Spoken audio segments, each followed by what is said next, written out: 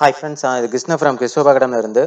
So இன்னைக்கு நம்ம பார்க்க போகிற டாபிக் என்னென்னு பார்த்தீங்கன்னா விலங்குலகம். ஓகேங்களா? ஸோ இது பார்த்தீங்கன்னா உங்களுக்கு குரூப் டூ மெயின் எக்ஸாமில் பார்த்தீங்கன்னா உங்களுக்கு ப்ரிலிம்ஸ் எக்ஸாமுக்கும் யூஸ் ஆகும், ப்ளஸ் மெயின் எக்ஸாமுக்கும் யூஸ் ஆகும். ஓகேவா? So group two சம்மந்தப்பட்டதும் okay. அது இல்லாமல் பார்த்தீங்கன்னா குரூப் ஃபோர்லேயும் சரி, இல்லை விஓ எக்ஸாமும் சரி, ஸோ எல்லாத்துக்குமே பார்த்தீங்கன்னா நமக்கு இந்த விலங்குலகம் அப்படிங்கிற டாபிக் வந்து கவர் ஆகும். ஸோ இது வந்து எந்த டாபிக் கீழே வருங்க சார் அப்படின்னு கேட்டிங்கன்னா, so classification of living organisation அப்படின்னு ஒரு ஹெட்டிங் இருக்கும். ஓகேங்களா? ஸோ நீங்கள் அந்த பாட்னியில் பார்த்தீங்கன்னா இருக்கும். ஸோ வகைப்பாட்டியல் அப்படின்னு சொல்லுவாங்க. ஓகேவா? ஸோ 5 உலக வகைப்பாட்டியல் அப்படின்னு சொல்லுவாங்க. இதில் வந்து பார்த்தீங்கன்னா எப்படி வந்து உயிரினங்களை வந்து எப்படி வகைப்படுத்துகிறாங்க. ஓகேங்களா? ஸோ அதுதான் வந்து வகைப்பாட்டியல் அப்படின்னு சொல்லுவாங்க. ஓகேங்களா? ஸோ உயிரினங்களை வந்து எதை அடிப்படையில் வந்து வகைப்படுத்துகிறாங்க, அது எத்தனை வகையான இதை அடிப்படையில் வந்து வகைப்படுத்துகிறாங்க அப்படிங்கிற மாதிரி தான் வந்து என்ன பண்ணியிருப்பாங்க, இந்த வகைப்பாட்டியலில் வந்து சொல்லியிருப்பாங்க. ஓகேவா? ஸோ அதுதான் வந்து கிளாசிஃபிகேஷன் ஆஃப் லிவிங் ஆர்கனைசேஷன். இந்த டாபிக் கீழே தான் வந்து பார்த்தீங்கன்னா உங்களுக்கு இந்த விலங்குலகம்ங்கிறது உங்களுக்கு கவர் ஆகும். ஓகேவா? ஸோ இதில் பார்த்தீங்கன்னா உங்களுக்கு இந்த இடத்துல பாருங்க, இந்த லெசன் வந்து பார்த்தீங்கன்னா 9th ஸ்டாண்டர்ட் புக்ல இருக்கும். ஓகேவா? விலங்குலகம்ன்ட்டு. ஸோ இதை நான் சொல்லிட்டு நான் உங்களுக்கு போனேன்னா கொஞ்சம் ஈஸியாக இருக்கும்னு நினைக்கிறேன். ஓகேங்களா? ஸோ பாருங்க, ஆர்ஹெச் விட்டேக்கர் அப்படிங்கிறது தான் என்ன பண்ணாரு, வகைப்பாட்டியலில் வந்து பார்த்தீங்கன்னா உயிரினங்களை வந்து 5 வகையாக வந்து பிரிச்சாரு. ஓகேவா? யாரு? Rh Whitaker. ஓகேங்களா? ஸோ இந்த ஆர்ஹெச் விட்டேக்கருங்கிறது தான் 5 உலகமாக பிரிச்சாரு. அந்த 5 உலகம் என்னென்னு பார்த்தீங்கன்னா மொனிரா, புரோடிஸ்டா, பூஞ்சைகள், தாவரங்கள், விலங்குகள். ஓகேங்களா? ஸோ இந்த 5மே வந்து பார்த்தீங்கன்னா நமக்கு ஒரே லெசனில் வந்து கவர் ஆகாது. ஓகேங்களா? ஸோ நமக்கு 6th to 10th இல்லை 6th to 12th வரைக்கும் இருக்கிறதுல இந்த மாதிரியான ஹெட்டிங்ஸ், அதாவது இந்த மாதிரியான டாபிக்ஸ் வந்து எங்கே கவர் ஆகுதோ அதை நம்ம ஓவரால் படித்தா மட்டும்தான் அந்த வகைப்பாட்டியல் அப்படிங்கிற டாபிக் வந்து நீங்கள் ஃபுல்லாக வந்து சாட்டிஸ்ஃபையாக படித்த மாதிரி உங்களுக்கு இருக்கும். ஓகேவா? ஸோ சிலபஸ் வந்து நீங்கள் கரெக்டாக கவர் பண்ணுற மாதிரி இருக்கும். ஓகேவா? ஏன்னு பார்த்தீங்கன்னா இப்போ தாவர உலகம் அப்படிங்கிற அந்த டாபிக் வந்து பார்த்தீங்கன்னா உங்களுக்கு 8th ஸ்டாண்டர்ட் புக்கில் இருக்கும். ஓகேவா? ஸோ இந்த விலங்குலகம்ங்கிறது 9th ஸ்டாண்டர்ட் புக்கில் இருக்கும். அதே மாதிரி பூஞ்சைகள் வந்து 8th ஸ்டாண்டர்ட் புக்கில் இருக்கும். ஓகேவா? ஸோ மொனிரா, புரோடிஸ்டா இதெல்லாம் வந்து பார்த்தீங்கன்னா வேற வேற ஸ்டாண்டர்டில் இருக்கும். ஓகேவா? ஸோ இதை ஓவராலாக நீங்கள் வந்து கவர் பண்ணீங்கன்னா தான் இந்த வகைப்பாட்டியல் அப்படிங்கிற இந்த டாபிக் வந்து, அதாவது கிளாசிஃபிகேஷன் ஆஃப் லிவிங் ஆர்கனைசேஷன் அப்படின்னு சொல்லுவாங்க. ஓகேவா? உயிரினங்களின் வகைப்பாட்டியல் அப்படின்னு சொல்லுவாங்க. ஸோ இந்த டாபிக் வந்து உங்களுக்கு கவர் ஆகும். ஓகேங்களா? ஸோ இன்னைக்கு நம்ம என்ன பார்க்க போறோம் அப்படின்னு பார்த்தீங்கன்னா விலங்குலகம். ஓகேவா? ஸோ இந்த பாருங்க, இந்த விலங்குலகம் அப்படிங்கிற இந்த டாபிக் வந்து பார்த்தீங்கன்னா தெரியுதுங்களா? ஸோ இந்த விலங்குலகம். ஓகேவா? ஸோ இதை தான் நம்ம பார்க்க போகிறோம். இந்த விலங்குலகத்தில் பார்த்தீங்கன்னா எந்த மாதிரியான உயிரினங்கள்லாம் வந்து விலங்குல இருக்கு. ஓகேவா? ஸோ அதில் வந்து பார்த்தீங்கன்னா அதுக்கான எக்ஸாம்பிள் என்ன. ஓகேவா? ஸோ உயிரினங்கள் எப்படி வந்து வகைப்படுத்துறாங்க விலங்குலகத்தில். ஓகேவா? ஸோ இதை பற்றி தான் நம்ம இன்னைக்கு ஃபுல்லாக இந்த பாடத்தில் வந்து பார்க்க போகிறோம். ஓகேங்களா? ஸோ நம்ம அந்த லெசனோட ஸ்டார்டிங்லேருந்து நம்ம பார்க்கலாம். ஸோ இது வந்து பார்த்தீங்கன்னா பாடத்தோட மிடில் கொடுத்துருப்பாங்க. ஸோ ஒவ்வொரு பாடத்துலையும் சரி, நீங்கள் வந்து தாவர உலகம் எடுத்துக்கிட்டாலும் சரி, இல்லை நீங்கள் பூஞ்சைகள் எடுத்துக்கிட்டாலும் சரி, எல்லாத்துலேயுமே இந்த ஸ்ட்ரக்சர். ஓகேவா? ஸோ இந்த கிளாசிஃபிகேஷன் கொடுத்துட்டு தான் உங்களுக்கு என்ன பண்ணுவாங்கன்னா உங்களுக்கு பாடத்துக்குள்ளே போவாங்க. ஓகேவா? ஸோ இதுதான் வந்து வகைப்பாட்டியல் ஓவரால். நம்ம இதில் வந்து இந்த சின்ன பாட்டு தான் நம்ம பார்க்க போகிறோம். ஓகேங்களா? என்னது, இந்த விலங்குலகம் அப்படிங்கிற இந்த ஒரு டாபிக் மட்டும் தான் நம்ம பார்க்க போறோம். ஓகேவா? ஸோ இதுல வந்து துளையுடல்கள் என்ன, குழியுடல்கள் என்ன, தட்டைப்புழுக்கள்னா என்ன. ஓகேவா? ஸோ இது வந்து அதே மாதிரி முதுகு நான் உள்ளவைன்னு கொடுத்துருக்காங்க பார்த்தீங்களா? ஸோ இந்த முதுகு நான் உள்ளவைனா என்ன, ஸோ முதுகு நான் அற்றவைனா என்ன. ஸோ இதை பத்தி நம்ம ஓவர் ரிவ்யூவா நம்ம இன்னைக்கு எல்லாமே பார்க்க போறோம். ஓகேங்களா? ஸோ வாங்க லெசனுக்குள்ள ஃபர்ஸ்ட் ஸ்டார்டிங்ல இருந்து நம்ம உங்களுக்கு சொல்றேன். அப்பதான் உங்களுக்கு ஒரு கிளாரிஃபிகேஷன் வந்து ஈஸியா புரியும். ஓகேங்களா?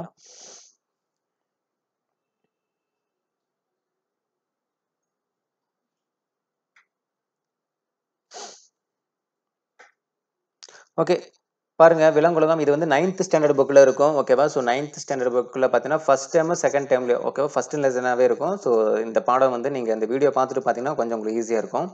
ஸோ ஃபர்ஸ்ட் பாருங்க, கோடானு கோடி வகை உயிரினங்கள் நாம் வாழும் இப்பூமியில் நம்மை சுற்றிலும் வாழ்ந்து வருகின்றன. அவ்வுயிரினங்கள் பெயர்களை நம்மால் நினைவில் வைத்துக் கொள்ள முடியுமா? அனைத்து உயிரினங்களையும் அர்த்தமுள்ள வகைகளாக பிரித்து நாம் நினைவில் வைத்துக் கொள்ள உயிரியல் வல்லுநர்கள் நமக்கு உதவியுள்ளார்கள். ஸோ என்னன்னா உலகத்துல பார்த்தீங்கன்னா ஏகப்பட்ட உயிரினங்கள் இருக்கு. அந்த உயிரினங்கள் எல்லாத்தையுமே வந்து பார்த்தீங்கன்னா நம்ம ஒரு நேம் வச்சு கூப்பிட்டா மட்டும்தான். ஓகேங்களா? ஸோ அது வந்து மனிதனா இருக்கட்டும், இல்லை விலங்குகளா இருக்கட்டும், இல்லை தாவரமா இருக்கட்டும், எல்லாத்துக்கும் ஒரு நேம் வச்சு கூப்பிட்டாதான் அதற்குண்டான அடையாளங்கள் வந்து தனியா தெரியும். அப்படிங்கிறதுக்காக தான் என்ன பண்ணாங்கன்னா இதை வந்து வகைப்படுத்தினாங்க. ஓகேவா? ஸோ அதான் வந்து இந்த செகண்ட் பேரால சொல்லியிருப்பாங்க.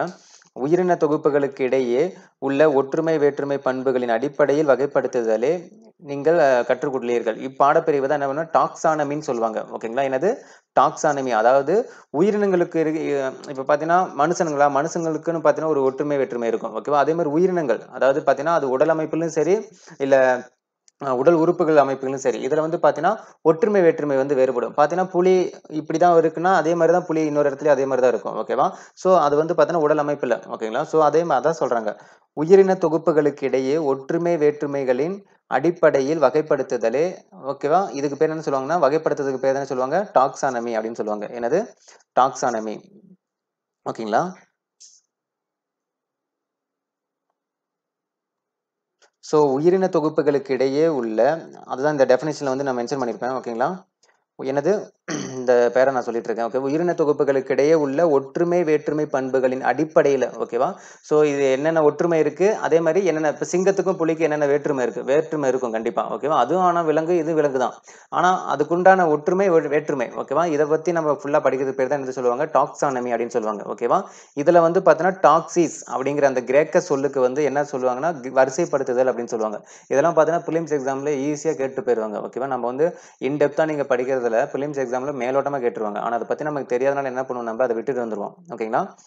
சோ ஆ என்னது? இச்சொல்லில் டாக்ஸிஸ் ஓகேவா? ஸோ டாக்ஸிஸ் என்ற கிரேக்க சொல்லுக்கு சம்டைம்ஸ் வந்து பார்த்தீங்கன்னா, டாக்ஸிஸ் என்ற சொல்லுக்கு என்ன அர்த்தம்னு கூட கேட்பாங்க. இல்லன்னா டாக்ஸிஸ்ங்கிறது கிரேக்க சொல்லா, லத்தீன் சொல்லா இப்படி கூட கேட்டுருவாங்க. ஓகேவா? ஸோ டாக்ஸிஸ்ங்கிறது ஒரு கிரேக்க சொல். ஓகேங்களா? இந்த கிரேக்க சொல்லுக்கு என்ன அர்த்தம் அப்படின்னு பார்த்தீங்கன்னா, ஏன்னா டாக்ஸானமின்னு வருது பார்த்தீங்களா? இந்த டாக்ஸானமிக்குள்ள தான் வந்து இந்த டாக்ஸிஸ் அப்படின்னு வருது. ஓகேவா? அதுக்கப்புறம் இந்த நாமி அப்படிங்கிறத என்ன பண்ணுவாங்க? நோமியா அப்படின்னு பிரிச்சிருக்காங்க. இதுதான் 2ஆ பிரிச்சிருக்காங்க. இந்த 2ம் சேர்த்து தான் டாக்ஸானமின்னு சொல்லியிருக்காங்க. ஓகேங்களா? ஸோ அப்ப டாக்ஸிஸ் அப்படிங்கிறதுக்கு என்ன பேரு அப்படின்னு பார்த்தீங்கன்னா, வரிசைப்படுத்துதல். ஸோ உயிரினங்கள வந்து பார்த்தீங்கன்னா, வரிசைப்படுத்துறோம். ஓகேவா? இது என்னென்ன கேட்டகரி அப்படின்னு வரிசைப்படுத்துறதுக்கு பேர் தான் டாக்ஸிஸ் அப்படின்னு சொல்லுவாங்க. ஓகேவா? அது எந்த முறையில வரிசைப்படுத்துறோம், அந்த முறை அப்படின்னு சொல்லுவோம் பார்த்தீங்கன்னா, அதுக்கு பேர் தான் என்ன சொல்லுவாங்க? நோமியா அப்படின்னு சொல்லுவாங்க. என்னது? நோமியா. நோமியான்னா என்ன அர்த்தம்? முறைன்னு அர்த்தம். அப்ப டாக்ஸானமி அப்படின்னா என்னது? வரிசைப்படுத்தும் முறை அப்படின்னு அர்த்தம். ஓகே. வரிசைப்படுத்துதல் முறை அப்படின்னு அர்த்தம். ஓகேங்களா? ஓகே. இது பாருங்க வகைப்பாட்டியலுக்கு உண்டான ஒரு டெஃபினிஷன் சொல்லியிருக்காங்க பாருங்க. ஓகேங்களா? ஸோ வகைப்பாட்டியல் என்பது உயிரியலின் ஒரு பிரிவாகும். ஓகேவா? ஸோ வகைப்பாட்டியலில் உயிரினங்களை இனங்கண்டறிதல், விவரித்தல், பெயரிடுதல், வகைப்படுத்துதல் ஆகியவற்றை உள்ளடக்கியதாகும். ஸோ வகைப்பாட்டியல் அப்படின்னா வந்து ஜஸ்ட் வகைப்படுத்துறது மட்டும் கிடையாது. அந்த இனத்தோடைய வந்து பார்த்தீங்கன்னா, அது எந்த மாரி இனம், ஓகேவா? அதோட குடும்பம் என்ன? அதோட துறை என்ன? ஓகேவா? ஸோ அத பத்தி நம்ம பின்னாடி பார்ப்போம். ஓகேவா? அதோட படிநிலைகள் என்னென்ன இருக்குன்னு நம்ம பார்ப்போம். ஸோ இதெல்லாம் எந்த கேட்டகரி சேர்ந்தது அப்படிங்கிறது விவரமாவும் சொல்றதுக்கும், ஓகே அதுக்கு ஒரு பெயர் புதுசா ஒரு உயிரினங்கள் கண்டுபிடிச்சா, அது வந்து எந்த இனத்தோட வகையை சேர்ந்தது, அதுக்கு ஒரு பெயர் வைக்கிறது, ஓகேவா? இது எல்லாமே ஓவரால் சேர்த்து தான் என்னன்னு சொல்லுவோம் நம்ம வகைப்பாட்டியல் அப்படின்னு சொல்லுவோம். ஓகேங்களா? ஸோ இது பார்த்தீங்கன்னா, ஸ்வீடன் நாட்டை சேர்ந்த யாரு? Carolus Linnaeus. யாரு? Carolus Linnaeus. ஓகேவா? ஸோ இவரு தான் வந்து என்ன பண்ணாரு, வகைப்பாட்டியலின் பல்வேறு படிநிலைகளை வந்து என்ன பண்ணாரு, வகைப்படுத்தி காமிச்சாரு. ஓகேங்களா? யாரு? Carolus Linnaeus. ஓகேவா? ஸோ ஸ்வீடன் நாட்டை சேர்ந்த தாவரவியல் அறிஞர் கரோலஸ் லின்னேயஸ் வகைப்பாட்டியலின் பல்வேறு படிநிலைகளை உருவாக்கினார். வகைப்பாட்டியலின் படிநிலைகள் உயிரினங்களுக்கிடையே உள்ள ஒற்றுமைகளின் அடிப்படையில் அவற்றை வரிசைப்படுத்த உதவுகிறது. ஓகேவா? ஸோ படிநிலைகள்னா என்னென்ன அப்படிங்கிறத நம்ம கீழ நான் இந்த அடுத்த பேஜ்ல இருக்கும். ஓகேவா? ஸோ அத நான் சொல்றேன். ஸோ இது யாரு வந்து ஃபர்ஸ்ட் வந்து வகைப்படுத்துனாங்க அப்படின்னு பார்த்தீங்கன்னா, கரோலஸ் லின்னேயஸ். ஓகேவா? ஸோ எப்ப 1707ஆம் ஆண்டுல இருந்து 78ஆம் ஆண்டு வரை அவர் இருந்திருக்காரு. ஸோ அவரோட காலகட்டத்தில தான் என்ன பண்ணியிருக்காங்க, இந்த வகைப்பாட்டியலுடைய பல்வேறு படிநிலைகள் வந்து அவர் உருவாக்குனாரு. ஓகேவா? ஸோ அது எத வச்சு உருவாக்குனாரு அப்படின்னு பார்த்தீங்கன்னா, உயிரினங்களுடைய ஒற்றுமைகள் வச்சு. ஓகேவா? ஸோ என்னென்ன மாரியான ஒற்றுமைகள் இருக்கு அப்படிங்கிறத வச்சு தான் என்ன பண்ணாரு, இவர் வந்து அத வந்து வகைப்படுத்தினாரு. அதுவும் இல்லாம பார்த்தீங்கன்னா, அந்த வகைப்படுத்துறத வச்சு என்ன பண்ணாரு, ஒரு புக்கே வந்து வெளியிட்டாரு. ஓகேவா? அவர் என்னென்ன கண்டுபிடிச்சாரு, என்னென்ன உயிரினங்கள்லாம் கண்டுபிடிச்சாரு அப்படிங்கிறத ஒரு புக்ல வந்து கிளியரா சொல்லியிருப்பார். அந்த புக்குக்கு பேர் என்ன அப்படின்னு பார்த்தீங்கன்னா, சிஸ்டமா நேச்சுரே. ஓகேவா? என்னது? சிஸ்டமா நேச்சுரே. ஓகேவா? ஸோ இந்த புக் மூலமா தான் வந்து என்ன பண்ணாரு, அவரோட உயிரினத்த கண்டுபிடிச்ச எல்லா உயிரினங்களையும் வந்து பார்த்தீங்கன்னா, பல குழுக்களா ஓகேவா? தனித்தனியா குழுக்களா பிரிச்சு அத வரிசைப்படுத்தியிருக்காரு. ஓகேவா? அத பத்தின டீட்டெயில்ஸ் ஃபுல்லாவே இந்த சிஸ்டமா நேச்சுரே அப்படிங்கிற அந்த புக்ல வந்து குடுத்திருக்காரு. ஸோ இது கூட ஒரு கொஸ்டினா கேட்பாங்க. ஓகேங்களா? ஸோ வகைப்பாட்டியல் சம்பந்தமா கரோலஸ் லின்னேயஸ் வெளியிட்ட அந்த புத்தகத்தோட நேம் என்ன அப்படின்னு கூட கேட்பாங்க. இல்லையா அந்த புத்தகத்தோட நேம் குடுத்துட்டு, இது யார் வந்து இந்த புத்தகத்த வெளியிட்டாங்க அப்படின்னு கூட கேட்பாங்க. ஓகேவா? ஸோ இத நோட் பண்ணீங்க. சிஸ்டமா நேச்சுரே. ஓகேவா? ரொம்ப முக்கியமானது. அதுக்கப்புறம் பாருங்க, நாம் உயிரினங்களை பெயரிடுவதற்கும், வகைப்படுத்துவதற்கும், ஒப்பீடு செய்வதற்கும் லின்னேயஸ் வகைப்பாட்டியல் முறையை இப்ப வரைக்கும் நம்ம பயன்படுத்திட்டு இருக்கோம். ஓகேவா? ஸோ ஒரு உயிரினங்களுக்கு நம்ம ஏதாவது புதுசா பேர் வைக்கணும்னாலும் சரி, இல்ல அத வந்து எந்த வகை அப்படிங்கிறது நம்ம அத வகைப்படுத்துறதும் சரி, இல்லைன்னா நம்ம வந்து டிஃபரன்ஷியேஷன் பண்ணி காக்குது. அதாவது அதுக்கு இதுக்கு என்ன ஒற்றுமை இருக்கு? ஓகேவா? ஸோ அது வந்து சிறுத்தை இனமா, இது வந்து புலி இனமா? ஸோ 2க்குள்ள என்ன ஒற்றுமை? ஸோ ஒரு உயிரினங்களுக்குடைய இடையில வந்து ஒரு ஒற்றுமைய வந்து வரிசைப்படுத்துறது எல்லாமே வந்து இப்ப வரைக்கும் நம்ம எந்த மெத்தட யூஸ் பண்ணிட்டு இருக்கோம் அப்படின்னு பார்த்தீங்கன்னா, லின்னேயஸ் உடை. அதாவது ஸோ, இப்ப வரைக்கும் நம்ப கரோலஸ் லினேயஸ் இவருடைய வகைப்பாட்டியல வச்சு தான் நம்ம என்ன பண்றோம், உயிரினத்த வந்து நம்ம கண்டுபிடிச்சிட்டு இருக்கோம். ஸோ, நம்ம புதுசா ஒரு உயிரினத்த நம்ம கண்டுபிடிக்கிறோம் அப்படின்னு வச்சுங்களேன், அந்த உயிரினத்த வந்து பார்த்தீங்கன்னா, நம்ப அது எந்த குடும்பத்தை சார்ந்தது, எந்த பேரினமா, சிற்றினமா, எந்த துறை, குடும்பம், ஸோ இது எல்லாமே ஓகேவா? ஸோ இத பொறுத்து நம்ப இப்ப வரைக்கும் கரோலஸ் லினேயஸ் உடைய வகைப்பாட்டியல் வச்சு தான் நம்ம வந்து வகைப்படுத்திட்டு இருக்கோம். ஓகேவா? ஸோ, அ அததான் வந்து இடத்துல சொல்லியிருப்பாங்க. பாருங்க, வகைப்பாட்டியலின் மிகப்பெரிய படிநிலை வந்து உலகம் அப்படின்னு சொல்லியிருப்பாங்க. ஓகேவா? ஸோ வகைப்பாட்டியல் வந்து பார்த்தீங்கன்னா, பல்வேறு படிநிலைகள் இருக்கு. அது என்னென்ன அப்படின்னு பார்த்தீங்கன்னா, அடுத்த பேரால சொல்லியிருப்பாங்க பாருங்க.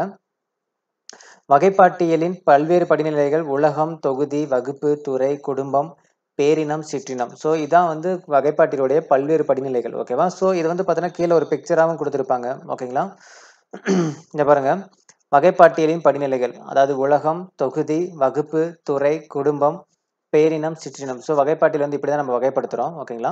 ஸோ என்னன்னா, இதுல வந்து பார்த்தீங்கன்னா, இறங்கு வரிசையில தான் வகைப்படுத்துவாங்க. பார்த்தீங்கன்னா, பெரிய உலகம், அந்த உலகத்துக்குள்ள தொகுதி, தொகுதிக்குள்ள வகுப்பு, வகுப்புக்குள்ள துறை, துறைக்குள்ள குடும்பம், அதுக்கப்புறம் பேரினம், சிற்றினம். ஸோ இந்த மாரி பார்த்தீங்கன்னா, மேல இருந்து கீழ வர மாரி. ஓகேவா? ஸோ இறங்கு வரிசையில தான் என்ன பண்ணியிருப்பாங்க, இத வந்து வகைப்படுத்தியிருப்பாங்க. ஓகேங்களா?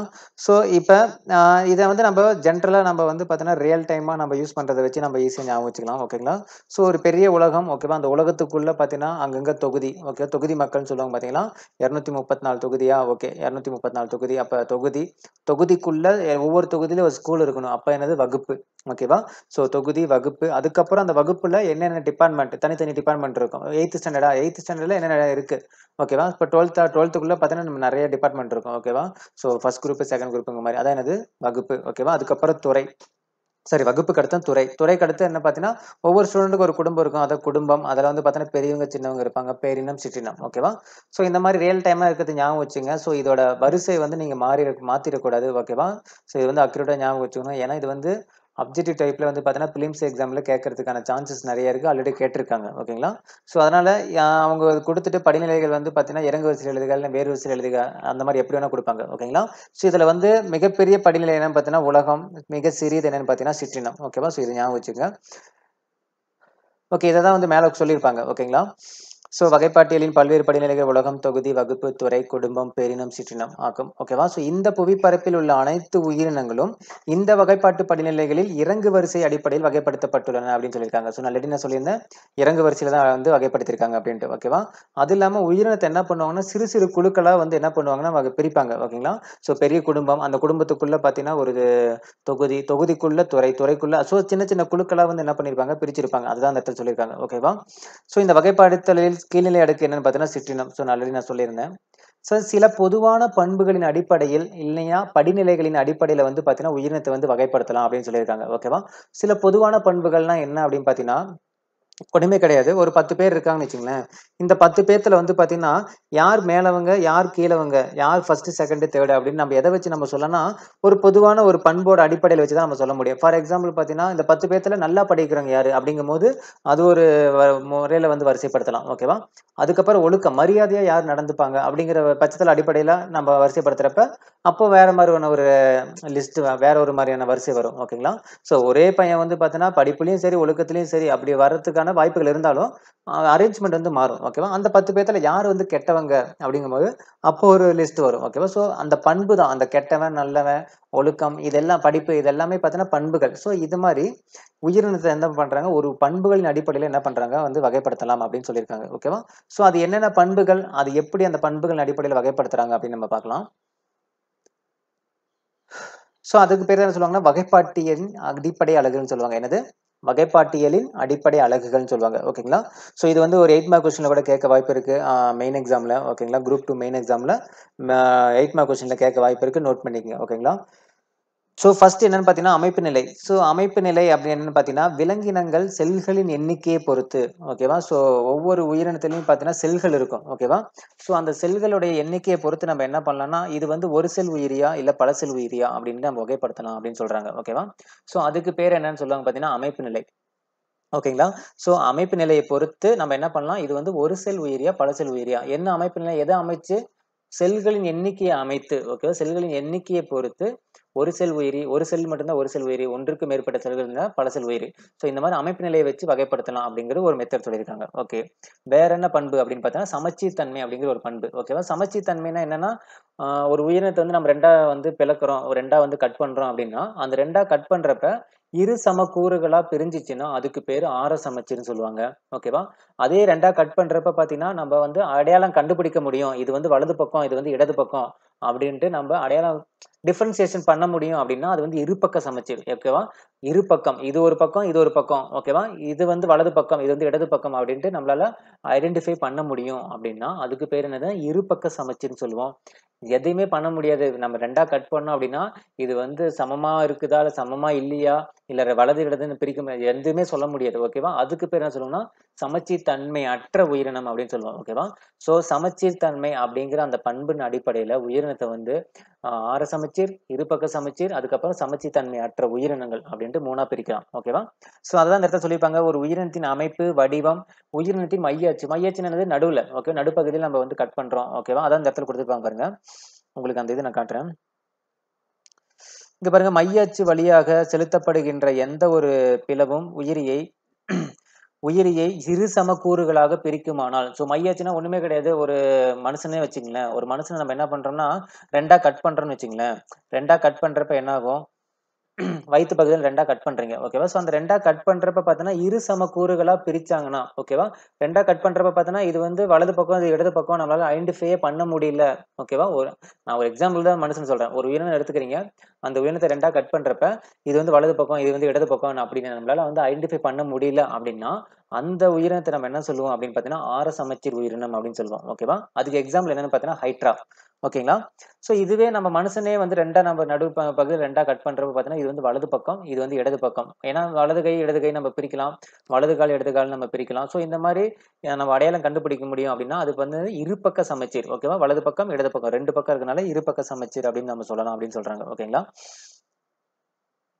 ஓகே. அதுதான் இந்த இடத்துல சொல்லியிருப்பாங்க. ஸோ சமச்சீர் தன்மை அற்றது அப்படின்னா நம்மளால கண்டுபிடிக்க முடியாது. ஸோ இந்த பிக்சர்ல பாருங்க. தெரியுதுங்களா? சாரி. இந்த பிக்சர்ல பாருங்க. இதான் இது ஆர சமச்சீருக்கு உண்டான ஒரு எக்ஸாம்பிள். ஓகேங்களா? ஸோ இது பாருங்க இப்ப 2ஆ இது கட் பண்றீங்க. ஓகேங்களா? ஹைட்ரா இதுக்கு எக்ஸாம்பிள். 2ஆ கட் பண்றப்ப பார்த்தீங்கன்னா, ஈஸியா வந்து என்ன பண்ணலாம்னா, இது வந்து இரு சமமா கரெக்ட்டா வந்து பிரியும். ஓகேவா? இது ஒரு பக்கம். அதாவது என்ன சொல்றது? இது வலது பக்கம், இது இடது பக்கம் அப்படின்னு நம்மளால பிரிக்க முடியாது. ஓகேவா? 2 பக்கமும் சமமா இருக்கும். ஓகேவா? அதனால வந்து பாருங்க, ஒரு ஆர சமச்சீர்ங்கும்போது சுத்தியும் பாருங்க 4 பக்கமும் ஒரே மாரி இருக்கனால, நீங்க 2ஆ கட் பண்ணீங்கன்னு வச்சுக்கங்களேன், நம்மளால ஐடென்டிஃபையே பண்ண முடியாது. ஓகேவா? ஒண்ணும் கிடையாது. ஒரு வடை இருக்குன்னு வச்சுக்கங்களேன், அந்த வடைய 2ஆ கட் பண்ணுங்க. ஓகேவா? இல்லையா ஒரு மெதுவடை இருக்கு. அத 2ஆ கட் பண்ணுங்க. நம்ம வந்து சொல்ல முடியாது. இது வலது பக்கம், இது இடது பக்கம் நம்மளால சொல்ல முடியாது. ஓகேவா? ஸோ அந்த மாரி சொல்ல முடியாதத ஒண்ணு என்ன சொல்லுவோம்? நம்ம ஆர சமச்சீர்ன்னு சொல்லுவோம். ஓகேங்களா? இதுவே வந்து பார்த்தீங்கன்னா, இருபக்க சமச்சீர்ன்னு பாருங்க. இந்த மண்புழு இருக்கு பார்த்தீங்களா? இருபக்க சமச்சீருக்கு எக்ஸாம்பிள் என்னன்னு பார்த்தீங்கன்னா, மண்புழு லொபஸ்டர். ஓகேவா? என்னது? மண்புழு லொபஸ்டர். ஸோ இந்த மண்புழு லொபஸ்டர வந்து நம்ம 2ஆ பிரிக்கிறோம். ஓகேவா? இங்க பாருங்க நடுப்பகுதியில. மையப்பகுதியில 2ஆ பிரிக்கிறப்ப பார்த்தீங்கன்னா, இது வந்து வலது பக்கம், இது வந்து இடது பக்கம் அப்படிங்கிறது தனியா பிரியும். ஓகேவா? ஸோ அப்படி இரு சமமா நேர்க்கோட்டு பிளவு வந்து நம்ம குடுக்குறப்ப, ஓகேவா? அதான் இந்த இடத்துல சொல்லியிருப்பாங்க. மைய அச்சு வழியாக செலுத்தப்படுகின்ற நேர்க்கோட்டு பிளவு உயிரிய வலது, இடது என இரு சம பாகங்களாக பிரிச்சுச்சுன்னா, அதுக்கு பேர் என்னது? இருபக்க சமச்சீர் அப்படின்னு சொல்லுவோம். ஓகேங்களா? இதுவே வந்து அ அமீபாங்கிறது என்னன்னா ஒழுங்கற்ற வடிவம். ஸோ அதோட வடிவமே வந்து ஒரு கரெக்ட்டான வடிவமா இருக்காது. அதான் ஒழுங்கற்ற வடிவம்னு சொல்றாங்க. அதனால என்னன்னா, இத நீ வந்து பிரிச்சீன்னா, அது ஆர சமச்சீரா, இல்ல இருபக்க சமச்சீரான்னு சொல்ல முடியாது. அதுக்கு பேரு தான் என்ன சொல்லுவாங்க? சமச்சீர் தன்மை அற்ற உயிரினங்கள் சொல்லுவாங்க. அதுக்கு எக்ஸாம்பிள் என்னது? அமீபா. ஓகேங்களா? ஸோ இதுக்கு உண்டான ஒரு பிக்சர் நான் காட்டுறேன். பார்த்தோன்னா உங்களுக்கு வந்து கிளாரிட்டி உங்களுக்கு ஈஸியா புரியும். ஸோ இந்த பிக்சர பாருங்க. Asymmetrical, radial symmetry, bilateral symmetry. ஓகேவா? ஸோ என்னன்னு பாருங்க. ரேடியல் சிமெட்ரின்னு என்ன சொல்லியிருந்தேன் நானு? ஆர சமச்சீர்ன்னு சொல்லுவாங்க. ஓகேங்களா? ஸோ என்னன்னா இதுல பாருங்க, இத நீங்க 2ஆ வந்து இது பண்றீங்க. 2ஆ பிரிக்கிறீங்கன்னு வச்சுங்களேன். ஓகேவா? 2ஆ கட் பண்றப்ப பார்த்தீங்கன்னா, நீங்க ஈஸியா வந்து என்ன பண்ணலாம், இரு சமமா வந்து பிரிக்கலாம். ஓகேவா? ஸோ இது வந்து வலது, இடதுன்னு நம்மளால சொல்லவே முடியாது. அதுக்கு பேரு தான் என்னது ரேடியல் சிமெட்ரின்னு சொல்லுவாங்க. அதாவது ஆர சமச்சீர்ன்னு சொல்லுவாங்க. ஓகேவா? பைலேட்டரல் சிமெட்ரிங்கிறது பாருங்க நடுவுல, ஓகேவா? இந்த பகுதியில வந்து நடுவுல வந்து நீங்க பண்றீங்க அப்படின்னா, இது வந்து வலது, இது வந்து இடது அப்படின்னு நாங்க ஈஸியா என்ன பண்ணலாம், நீங்க பிரிக்கலாம். ஓகேவா? ஸோ அந்த மாரி இரு பக்கமா பிரிச்சீங்கன்னா, அதுக்கு பேர் என்ன சொல்றாங்க, பைலேட்டரல் சிமெட்ரின்னு சொல்லுவாங்க. ஓகேவா? என்னது? பைலேட்டரல் சிமெட்ரின்னு சொல்லுவாங்க. அடுத்தது என்னன்னா, அசிமெட்ரிக்கல்னா என்னன்னு கேட்டீங்கன்னா, சமச்சீர் தன்மை அற்றது. ஓகேவா? ஸோ இந்த பிக்சர்ல பாருங்க, நீங்க இது 2ஆ கட் பண்றீங்கன்னு வச்சுக்கங்களேன், ஒரு ஒழுங்கற்ற வடிவமா இருக்குது. பார்த்தாலே தெரியுதுங்களா? நீங்க 2ஆ கட் பண்றீங்கன்னா, இது வந்து வலது, இடதோ இல்ல நீங்க வந்து இரு பக்கம் சமமா இருக்குது அப்படின்னு 2மே சொல்ல முடியாது. ஓகேவா? அதனால தான் இது என்ன சொல்றாங்க, இருபக்க சமச்சீர்ன்னு சொல்றாங்க. சாரி, சமச்சீர் தன்மை அற்ற உயிரினங்கள் சொல்றாங்க. அதுக்கு என்ன எக்ஸாம்பிள்? அமீபா. So okay. இப்ப நம்ம அடுத்தது 3வதா என்ன பார்க்க போறோம்? 3வது பண்பு என்ன அப்படின்னு பார்த்தீங்கன்னா, கருநிலை அடுக்குகள். ஓகேங்களா? என்னது? கருநிலை அடுக்குகள். ஸோ கருநிலை வளர்ச்சியின் போது உருவாகும் செல்களின் கூட்டமைப்பை என்ன சொல்றாங்க? கருநிலை அடுக்குகள்னு சொல்றாங்க. ஓகேவா? ஸோ கரு வந்து உருவாகி அது மூலமா வளர்ச்சி அடையறப்ப பார்த்தீங்கன்னு வச்சுக்கங்களேன், பல அடுக்குகளா வந்து என்ன பண்ணும்? பிரியும். ஓகேவா? அந்த ஒவ்வொரு அடுக்கும் என்ன ஆகும்னா, ஒரு வகையான ஒரு உறுப்பா வந்து மாறும். ஓகேவா? ஸோ பார்த்தீங்கன்னா, ஒரு கரு வந்து உருவாகுறப்ப வந்து பார்த்தீங்கன்னா, சின்னதா இருக்கும். அந்த கரு வந்து நாளடைவுல வந்து வளர்ச்சி அடையறப்ப, அதான் சொல்றாங்க முதிர்ச்சி அடையறப்பன்னு சொல்லுவாங்க. ஓகேவா? ஸோ நாளடைவுல வந்து வளர்ச்சி அடைய அடைய என்ன ஆகும்னா, அது வந்து பல அடுக்கா வந்து என்ன ஆகும்? பிரியும். ஓகேவா? அந்த ஒவ்வொரு அடுக்குமே கையு, காலு அந்த மாரி என்ன ஆகும்? தனித்தனியா வந்து உங்களுக்கு உருவாகும். ஓகேவா? அதான் சொல்லியிருக்காங்க. ஸோ இந்த கருநிலை அடுக்குகள் மூலமா வச்சு நம்ம என்ன சொல்லலாம் அப்படின்னு பார்த்தீங்கன்னா, உயிரினத்த வந்து வகைப்படுத்தலாம் அப்படின்னு சொல்லியிருக்காங்க. ஸோ அப்படி என்ன அப்படின்னு பார்த்தீங்கன்னா, இந்த இடத்துல பாருங்க. ஸோ நான் இங்க சொல்லிட்டு இருக்கேன். ஓகேங்களா? ஸோ இதுல பாருங்க. ம். ஒரு உயிரினத்தில் இரு அடுக்குகளை மட்டும் இருந்துச்சுன்னா, அதுக்கு வந்து என்ன சொல்றாங்க? ஈரடுக்கு உயிரிகள்னு சொல்றாங்க. ஈரடுக்குகள் என்னன்னு கேட்டீங்கன்னா, வெளிப்புற அடுக்கு, உட்புற அடுக்கு. ஸோ இந்த 2 அடுக்கு மட்டும் இருந்துச்சுன்னா, அதுக்கு பேர் என்னன்னு சொல்றாங்கன்னா, ஈரடுக்கு உயிரிகள் அப்படின்னு சொல்றாங்க. ஓகேங்களா? ஸோ ஒரு உயிரினத்துல வெளிப்புற அடுக்கு, உட்புற அடுக்கு இந்த 2 மட்டும் இருந்துச்சுன்னா, அதுக்கு பேர் என்னது? இப்ப நீங்க 2ஆ கட் பண்ணீங்கன்னா, வெளிப்புறம், உட்புறம் இந்த 2 மட்டும் தான் சொல்ல முடியும். ஓகேவா? அந்த மாரி உயிரினங்கள் என்ன சொல்லுவாங்க? ஈரடுக்கு உயிரிகள் அப்படின்னு சொல்லுவாங்க. ஓகேங்களா? ஸோ இதுவே ஒரு உயிரினத்த நீங்க 2ஆ கட் பண்றப்ப பார்த்தீங்கன்னு வச்சுக்கங்களேன், அது உள்ளுக்குள்ள பார்க்குறப்ப நம்ம பார்க்குறப்ப வெளிப்புற அடுக்கு, உட்புற அடுக்கு, அது இல்லாம நடுவுல ஒரு சின்னதா ஒரு அடுக்கு இருந்துச்சுன்னா, அதுக்கு பேர் என்ன சொல்லுவாங்கன்னா, மூவடுக்கு உயிரிகள் அப்படின்னு சொல்லுவாங்க. ஓகேங்களா? என்னது? மூவடுக்கு உயிரிகள். ஓகேங்களா? ஸோ அப்ப கருநிலை அடுக்குகள், அதாவது கரு வந்து வளர்ச்சி அடையறப்ப பல்வேறு அடுக்கா பிரியும். அதுல வந்து ஆ 2 அடுக்கு மட்டும் இருந்துச்சு. வெளிப்புற அடுக்கு, உட்புற அடுக்குன்னு 2ஆ பிரிஞ்சுச்சுன்னா, அதுக்கு பேர் வந்து பார்த்தீங்கன்னா, ஈரடுக்கு உயிரிகள். மூவடுக்கா, அதாவது நடு அடுக்கோட சேர்ந்து வந்துச்சுன்னா, அதுக்கு பேர் என்னது? மூவடுக்கு உயிரிகள் அப்படின்னு சொல்லுவாங்க. ஓகேங்களா? ஸோ அதுதான் இந்த பிக்சர்ல வந்து காட்டியிருப்பாங்க. ஓகேங்களா? ஸோ அந்த பிக்சர்ல பார்க்குறப்ப உங்களுக்கு அதோட கிளாரிட்டி வந்து ஈஸியா புரியும். ஸோ வெளிப்புற அடுக்கு, இது வந்து நடு அடுக்கு, இதுக்கு பேர் என்னது? உட்புற அடுக்கு அப்படின்னு சொல்லுவாங்க. ஓகேங்களா? ஸோ இதான் கருவினுடைய குறுக்கு வெட்டு தோற்றம் அப்படின்னு சொல்லியிருக்காங்க. ஸோ கருநிலை அடுக்குகள பொறுத்து நம்ம 2ஆ வந்து பிரிக்கலாம். ஓகேவா? அடுத்து பாருங்க உடற்குழி. உடற்குழின்னா என்னன்னு அப்படின்னு பார்த்தீங்கன்னா, உடற்குழிங்கிறது ஒண்ணுமே கிடையாது. அந்த மூவடுக்கு சொன்னோம் பார்த்தீங்களா? இந்த மூவடுக்குல நடு அடுக்கு இருக்கு பார்த்தீங்களா? அந்த நடு அடுக்குக்கு பக்கத்துல பார்த்தீங்கன்னா, ஒரு திரவம் நிரம்பிய, ஓகேவா? என்னது? திரவம் நிரம்பிய ஒரு குழி இருக்கும். ஓகேவா? அந்த குழிக்கு பேர் தான் என்ன சொல்லுவாங்க? உடற்குழின்னு சொல்லுவாங்க. ஓகேவா? அந்த உடற்குழி எங்க இருக்கும்? நடு அடுக்குல தான் இருக்கும். நல்லா ஞாபகம் வச்சுக்கங்க. அந்த உடற்குழி எங்க இருக்கும்? நடு அடுக்குல தான் இருக்கும். ஸோ நடு அடுக்குங்கிறது என்னது? உடலுக்குள்ள இருக்கிற ஒரு திரவம் நிரம்பிய ஒரு பகுதி அப்படின்னு சொல்றாங்க. ஓகேங்களா? ஸோ ஒரு திரவம் நிரம்பிய ஒரு குழிப்பகுதி அப்படின்னு சொல்றாங்க. ஓகேங்களா? ஸோ இது செரிமான மண்டலத்தையும், மத்த உறுப்பு மண்டலத்தையும் வெளிப்புற தோல்ல இருந்து என்ன பண்ணுது? பிரிக்குது. ஓகேவா? எங்க? செரிமான மண்டலத்தையும், அதே மாரி மத்த அத சுத்தி இருக்கிற மத்த உறுப்புகளையும் வந்து என்ன பண்ணுது? வெளிப்புற தோலிலிருந்து என்ன பண்ணுது? பிரிக்குது. ஸோ இது வந்து பார்த்தீங்கன்னா, இந்த உடற்குழி வந்து பார்த்தீங்கன்னா 3 வகையா பிரிக்கலாம். ஓகேவா? என்னது? 3 வகையா வந்து பிரிக்கலாம். இந்த உடற்குழிய பொறுத்து உயிரினத்த வந்து 3 வகையா பிரிக்கலாம். ஏன்னா, இப்ப நம்ப சமச்சீர் தன்மைய பொறுத்து நம்ம 3ஆ பிரிச்சோம் பார்த்தீங்களா? அது மாரி உடற்குழிய பொறுத்து 3ஆ பிரிக்கலாம். அது ஃபர்ஸ்ட் என்னன்னு பார்த்தீங்கன்னா, உடற்குழி உடையவை. அதாவது உடற்குழி இருந்துச்சுன்னா, உண்மையான உடற்குழி அப்படின்னு அர்த்தம். ஓகேங்களா? என்னது? உண்மையான உடற்குழி. ஓகேங்களா? ஸோ செகண்ட் என்ன அப்படின்னு பார்த்தீங்கன்னா, உடற்குழி அற்றது. ஓகேவா? என்னது? உடற்குழி அற்றது. அதாவது உடற்குழியே இல்லைன்னு அர்த்தம். ஓகேவா? இன்னொன்னு என்ன 3வதா என்ன அப்படின்னு பார்த்தீங்கன்னா, உடற்குழி இருக்கும். ஆனா சம்மந்தம் இல்லாம ஒரு இடத்துல இருக்கும். ஓகேவா? அதுக்கு பேர் என்ன சொல்லுவாங்கன்னா, இருக்கிறது இல்லாத மாரி இருக்கும். ஓகே. அதுக்கு பேர் என்ன? போலி உடற்குழி அப்படின்னு சொல்லுவாங்க. என்னது? போலி உடற்குழி அப்படின்னு சொல்லுவாங்க. ஓகேங்களா? ஸோ உடற்குழி உடையவை, அதான் உண்மையான உடற்குழின்னு சொல்லுவோம். உண்மையான உடற்குழி, உடற்குழி அற்றவை, போலி உடற்குழி. 3 வந்து என்ன பண்ணுவோம்? உடற்குழிய வச்சு நம்ம உயிரினத்த வந்து வகைப்படுத்துவோம். ஓகேங்களா? ஸோ இது வந்து பார்த்தீங்கன்னா, உண்மையான உடற்குழி எப்பவுமே எங்க இருக்கும் அப்படின்னு பார்த்தீங்கன்னா, நடு அடுக்குல இருக்கும். ஓகேவா? எங்க இருக்கும்? நடு அடுக்குல இருக்கும். ஸோ போலி உடற்குழி எங்க இருக்கும் அப்படின்னு பார்த்தீங்கன்னா, நடு அடுக்குக்கும், அதுக்கப்புறம் உள் அடுக்குக்கும் நடுவுல இருக்கும். ஓகேவா? ஸோ இந்த நடு அடுக்கு, இது வந்து உட்புற அடுக்கு. ஓகேவா? இந்த மைய பகுதியில தான் என்ன இருக்கும்? உடற்குழி இருக்கும். அந்த மாரி இருந்துச்சுன்னா, அதுக்கு பேர் போலி உடற்குழின்னு சொல்லுவாங்க. ஸோ நடுப்பகுதியில மட்டும் இருந்துச்சு அப்படின்னா, அதுக்கு பேர் என்ன சொல்லுவாங்க? உடற்குழி உடையவை, அதாவது உண்மையான உடற்குழின்னு சொல்லுவோம். ஸோ உண்மையான உடற்குழினா கண்டிப்பா நடுப்பகுதியில மட்டும் தான் இருக்கும். ஸோ நடுப்பகுதிக்கும் உள்பகுதிக்கும் அதுக்கு மிடில்ல இருந்துச்சு அப்படின்னா, அதுக்கு பேர் என்ன சொல்லுவாங்க? போலி உடற்குழின்னு சொல்லுவாங்க. ஓகேங்களா? ஸோ உடற்குழியே அது வந்து உடற்குழியே இல்ல, ஓகேவா? அப்படின்னா அதுக்கு பேர் என்ன சொல்லுவாங்க? உடற்குழி அற்றவை அப்படின்னு சொல்லுவாங்க. ஓகேவா? ஸோ இந்த இடத்துல பாருங்க பிக்சர பார்க்கறப்ப உங்களுக்கு புரியும். உடற்குழி இயல்பின் அடிப்படையில் விலங்குகளை 3 பிரிவுகளாக பிரிக்கலாம். ஓகேவா? 1 வந்து என்னது? உண்மையான உடற்குழி. ஓகேவா? என்னது? உண்மையான உடற்குழி. ஸோ உண்மையான உடற்குழின்னு என்ன சொன்னேன்? வெளிப்புற அடுக்கு, உட்புற அடுக்கு, நடு அடுக்கு. இந்த நடு அடுக்கு பகுதியில தான் என்ன இருக்கும்? உடற்குழி இருக்கும். ஸோ அந்த உடற்குழி நடுப்புற அடுக்கு இருந்துச்சுன்னா, அதுக்கு பேர் என்ன சொல்லுவோம்? உண்மையான உடற்குழி அப்படின்னு சொல்லுவோம். ஓகேவா? ஸோ இதுக்கு உண்டான பிக்சர் நான் காட்டுறேன். காட்டுனா உங்களுக்கு ஈஸியா புரியும். ஸோ இதுக்கு என்ன எக்ஸாம்பிள் அப்படின்னு பார்த்தீங்கன்னா, மண்புழு. ஓகேவா? ஸோ உடற்குழி இருக்கு. ஓகேவா? கண்டிப்பா உடற்குழி நடுப்பகுதியில இருக்கு அப்படின்னா, அதுக்கு எக்ஸாம்பிள் வந்து மண்புழு. மண்புழு வந்து 2ஆ வெட்டுனீங்கன்னா, உடற்குழி கண்டிப்பா நடுவுல இருக்கும். ஓகேவா? நீங்க வேணா வெட்டி பாருங்க. ஓகேங்களா? ஸோ அதுக்கு பேர் என்னது? உடற்குழி உடையவை. அதாவது உண்மையான உடற்குழின்னு அர்த்தம். ஓகேவா? அடுத்து என்னது? உடற்குழி அற்றவை. ஓகேவா? 2ஆ கட் பண்ணுங்க. ஓகேவா? அது 2ஆ கட் பண்றப்போ உடற்குழி இது இருக்காது. ஓகேவா? அதுக்கு பேர் என்னது? உடற்குழி அற்றவைன்னு சொல்லுவோம். அதுக்கு பேர் என்னது? நாடாப்புழு. ஓகேவா? நாடாப்புழு 2ஆ கட் பண்ணீங்கன்னா, அந்த உடற்குழியே இருக்காது. ஓகேவா? அதுக்கு பேர் என்னது? உடலே இருக்காதுன்னு வைங்களேன் உள்ளுக்குள்ள. ஏதோ ஒரு தோல் இருக்க மாரி தான் இருக்கும். ஓகேவா? அதுக்கு பேர் என்னது? உடற்குழி அற்றவை அப்படின்னு அர்த்தம். ஓகேங்களா? போலி உடற்குழி. ஓகே. அந்த போலி உடற்குழிக்கு என்ன எக்ஸாம்பிள் அப்படின்னு பார்த்தீங்கன்னா, உருளைப்புழு. ஓகேவா? ஸோ உருளைப்புழு போன்ற உயிரினங்களில் இந்த பேர பாருங்க. உடற்குழி அதாவது உருளைப்புழு போன்ற உயிரினங்களில் உடற்குழியானது உட்புற அடுக்கிற்கும், நடு அடுக்கிற்கும் இடையே காணப்படுகிறது. ஸோ நடு அடுக்குல மட்டும் இருந்தா தான் என்ன சொன்னானு, உண்மையான உடற்குழின்னு சொன்னேன். ஓகேவா? இது வந்து உட்புற அடுக்குக்கும், வெளிப்புற அதாவது நடு அடுக்குக்கும் நடுவுல மிடில்ல இருக்கிறதுனால, இடையே இருக்கிறதுனால இதுக்கு பேர் என்ன சொல்லுவோம் நம்ப? போலி உடற்குழின்னு சொல்லுவோம். ஓகேவா? ஸோ இதான் சொல்லியிருக்காங்க.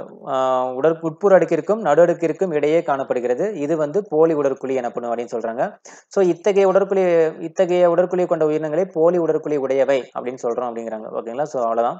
ஸோ இதுக்கான ஒரு பிக்சர் நான் காட்டுறேன். காட்டுனா அதுக்கு உங்களுக்கு உண்டான ஒரு கிளாரிஃபிகேஷன் உங்களுக்கு புரியும். ஸோ ஸோ இதுல பாருங்க. ஸோ ஃபர்ஸ்ட் உடற்குழின்னு என்னன்னு காட்டுறேன். ஓகேங்களா? ஸோ இதுல பார்த்தீங்கன்னா, உங்களுக்கு இத நம்ம 2ஆ கட் பண்றோம்னு வச்சுக்கோங்க. 2ஆ கட் பண்றப்ப பார்த்தீங்கன்னா, இந்த மிடில் ஓகேவா? இந்த நடு அடுக்குகள பாருங்க. இது என்னது? நடு அடுக்கு. ஓகேவா? இந்த நடு அடுக்குல பார்த்தீங்கன்னா, இந்த நடு அடுக்குல இந்த இடத்துல பாருங்க. இந்த வெள்ளையா இருக்கு பார்த்தீங்களா? இந்த வெள்ளையா இருக்கிறதுக்கு பேர் என்னன்னு பார்த்தீங்கன்னா, அதுக்கு பேர் தான் என்னது? உடற்குழின்னு சொல்லுவாங்க. என்னது? உடற்குழி. ஓகேங்களா? இந்த வெள்ளையா இருக்கிறதுக்கு பேர் என்னது? உடற்குழி அப்படின்னு சொல்லுவாங்க. ஓகேங்களா? ஸோ இந்த உடற்குழி உடையவை அப்படிங்கிறது பட்சத்துல வந்து பார்த்தீங்கன்னா, அது வந்து நம்ம என்ன சொன்னோம்? மண்புழு தான் சொன்னோம். ஓகேவா? ஸோ இது ஒரு மண்புழு தான். இந்த மண்புழு 2ஆ கட் பண்றப்ப நடுப்பகுதியில ஓகேங்களா? எங்க? நடுப்பகுதியில வந்து உங்களுக்கு உடற்குழி இருக்கும். அந்த உடற்குழி இருக்கிறதுனால இதுக்கு பேர் என்னது? உடற்குழி உடையவை அப்படின்னு பேரு. ஓகேங்களா? ஸோ அதான் அந்த பிக்சர் நான் காமிச்சிருப்பேன். இதுக்கு பேர் தான் உடற்குழி. ஸோ அடுத்து பாருங்க. இதுதான் மண்புழு. ஓகேவா? ஸோ இந்த மண்புழு நீங்க 2ஆ கட் பண்ணுங்க. ஓகேவா? ஸோ 2ஆ கட் பண்றப்ப பார்த்தீங்கன்னா, உங்களுக்கு வந்து உடற்குழி வந்து இருக்கும் நடு அடுக்குல. ஓகேவா? உடற்குழி உண்மையான உடற்குழி உடையவை அப்படிங்கிறத நம்ம பிரிக்கலாம். ஓகேங்களா? இது பாருங்க. இது என்னதுன்னு பார்த்தீங்கன்னா, நாடாப்புழு. ஓகேவா? ஸோ நாடாப்புழுன்னா என்ன சொல்லியிருந்தேன் நான் உங்களுக்கு? உடற்குழி அற்றவை. ஓகேவா? ஸோ என்னது? உடற்குழி அற்றவை. ஸோ இது பாருங்க சும்மா ஒரு தோல் மாரி தான் இருக்கும். உள்ளுக்குள்ள உடம்பே இருக்காத மாரி தான் இருக்கும். ஓகேவா? ஸோ அந்த குழிங்கிறதே இருக்காது. ஓகேவா? உடற்குழிங்கிறதே இருக்காது. ஸோ இதுக்கு பேர் என்னது? உடற்குழி அற்றவை அப்படின்னு சொல்லுவோம். இதுக்கு பேர் என்னது? இது நாடாப்புழு. ஓகேவா? ஸோ இது பாருங்க சின்னதா ஒரு கட் பண்ணி காட்டுறேன் பாருங்க. கையில தெரியுதுங்களா? சின்னதா. ஸோ இது என்னது? நாடாப்புழு. ஓகேவா? ஸோ இது பார்த்தீங்கன்னா, உடம்பு உள்ள இருக்கிற மாரியே நமக்கு தெரியாது. ஓகேவா? இதுக்கு பேரு என்னது? நாடாப்புழு. ஓகேவா? உடற்குழி அற்றவை அப்படின்னு சொல்லுவாங்க. ஓகேங்களா? ஸோ அதுக்கப்புறம் பாருங்க.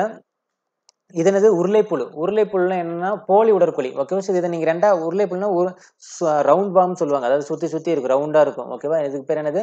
உடற்குழி போலி உடற்குழின்னு சொல்லுவாங்க. இத நீங்க 2ஆ கட் பண்ணீங்கன்னு வச்சுக்கங்களேன், அந்த உடற்குழி வந்து பார்த்தீங்கன்னா, உட்புற அடுக்குக்கும், நடு அடுக்குக்கும் இடையில இருக்கும். ஓகேவா? அதனால தான் என்ன சொல்றாங்க? போலி உடற்குழின்னு சொல்லுவாங்க. ஓகேவா?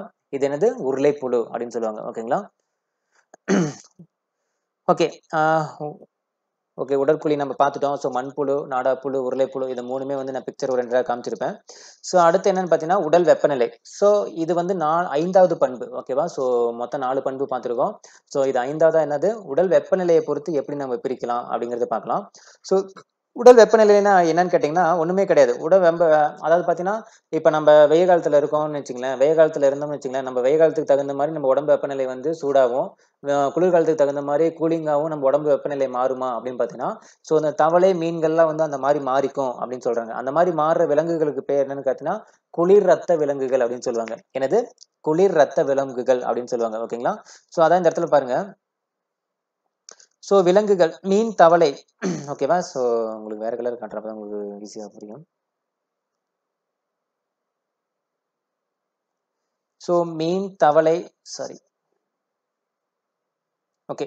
மீன் தவளை போன்ற விலங்குகள் தங்கள் உடல் வெப்பநிலையை சுற்றுப்புற சூழ்நிலைக்கு ஏற்றவாறு மாற்றிக்கொள்ளும் திறன் கொண்டவை. ஓகேவா. ஸோ அது என்னன்னா தன்னோட சுச்சுவேஷனுக்கு தகுந்த மாதிரி ஓகேவா. ஸோ இப்போ மழை காலம் வெயில் காலம் அதுக்கு தகுந்த மாதிரி வந்து உடல் வெப்பநிலையை வந்து மாற்றிக்கும். ஓகேவா. ஸோ அந்த மாதிரி மாற்றிக்கிற உயிரினங்களை தான் நம்ம என்ன சொல்லுவாங்கன்னா குளிர் ரத்த விலங்குகள்னு சொல்லுவாங்க. ஓகேவா. ஸோ ஆனால் மனுஷங்கள்லாம் பார்த்தீங்கன்னா நம்ம வந்து வெயில் காலத்துக்கு தகுந்த மாதிரி உடம்பு ஹீட் ஆகும், குளிர்காலத்துக்கு தகுந்த மாதிரி கூலிங்காகவும் நம்ம வச்சுக்க முடியுமானா முடியாது. ஓகேவா. ஸோ அந்த மாதிரி மாற்றிக்க முடியாது. ஓகேவா. அந்த மாதிரி மாற்றிக்க முடியாத உயிரினங்கள் என்ன சொல்லணும்னா வெப்ப ரத்த விலங்குகள் அப்படின்னு சொல்லுவாங்க. என்னது? வெப்ப ரத்த விலங்குகள் அப்படின்னு சொல்லுவாங்க. ஓகேங்களா.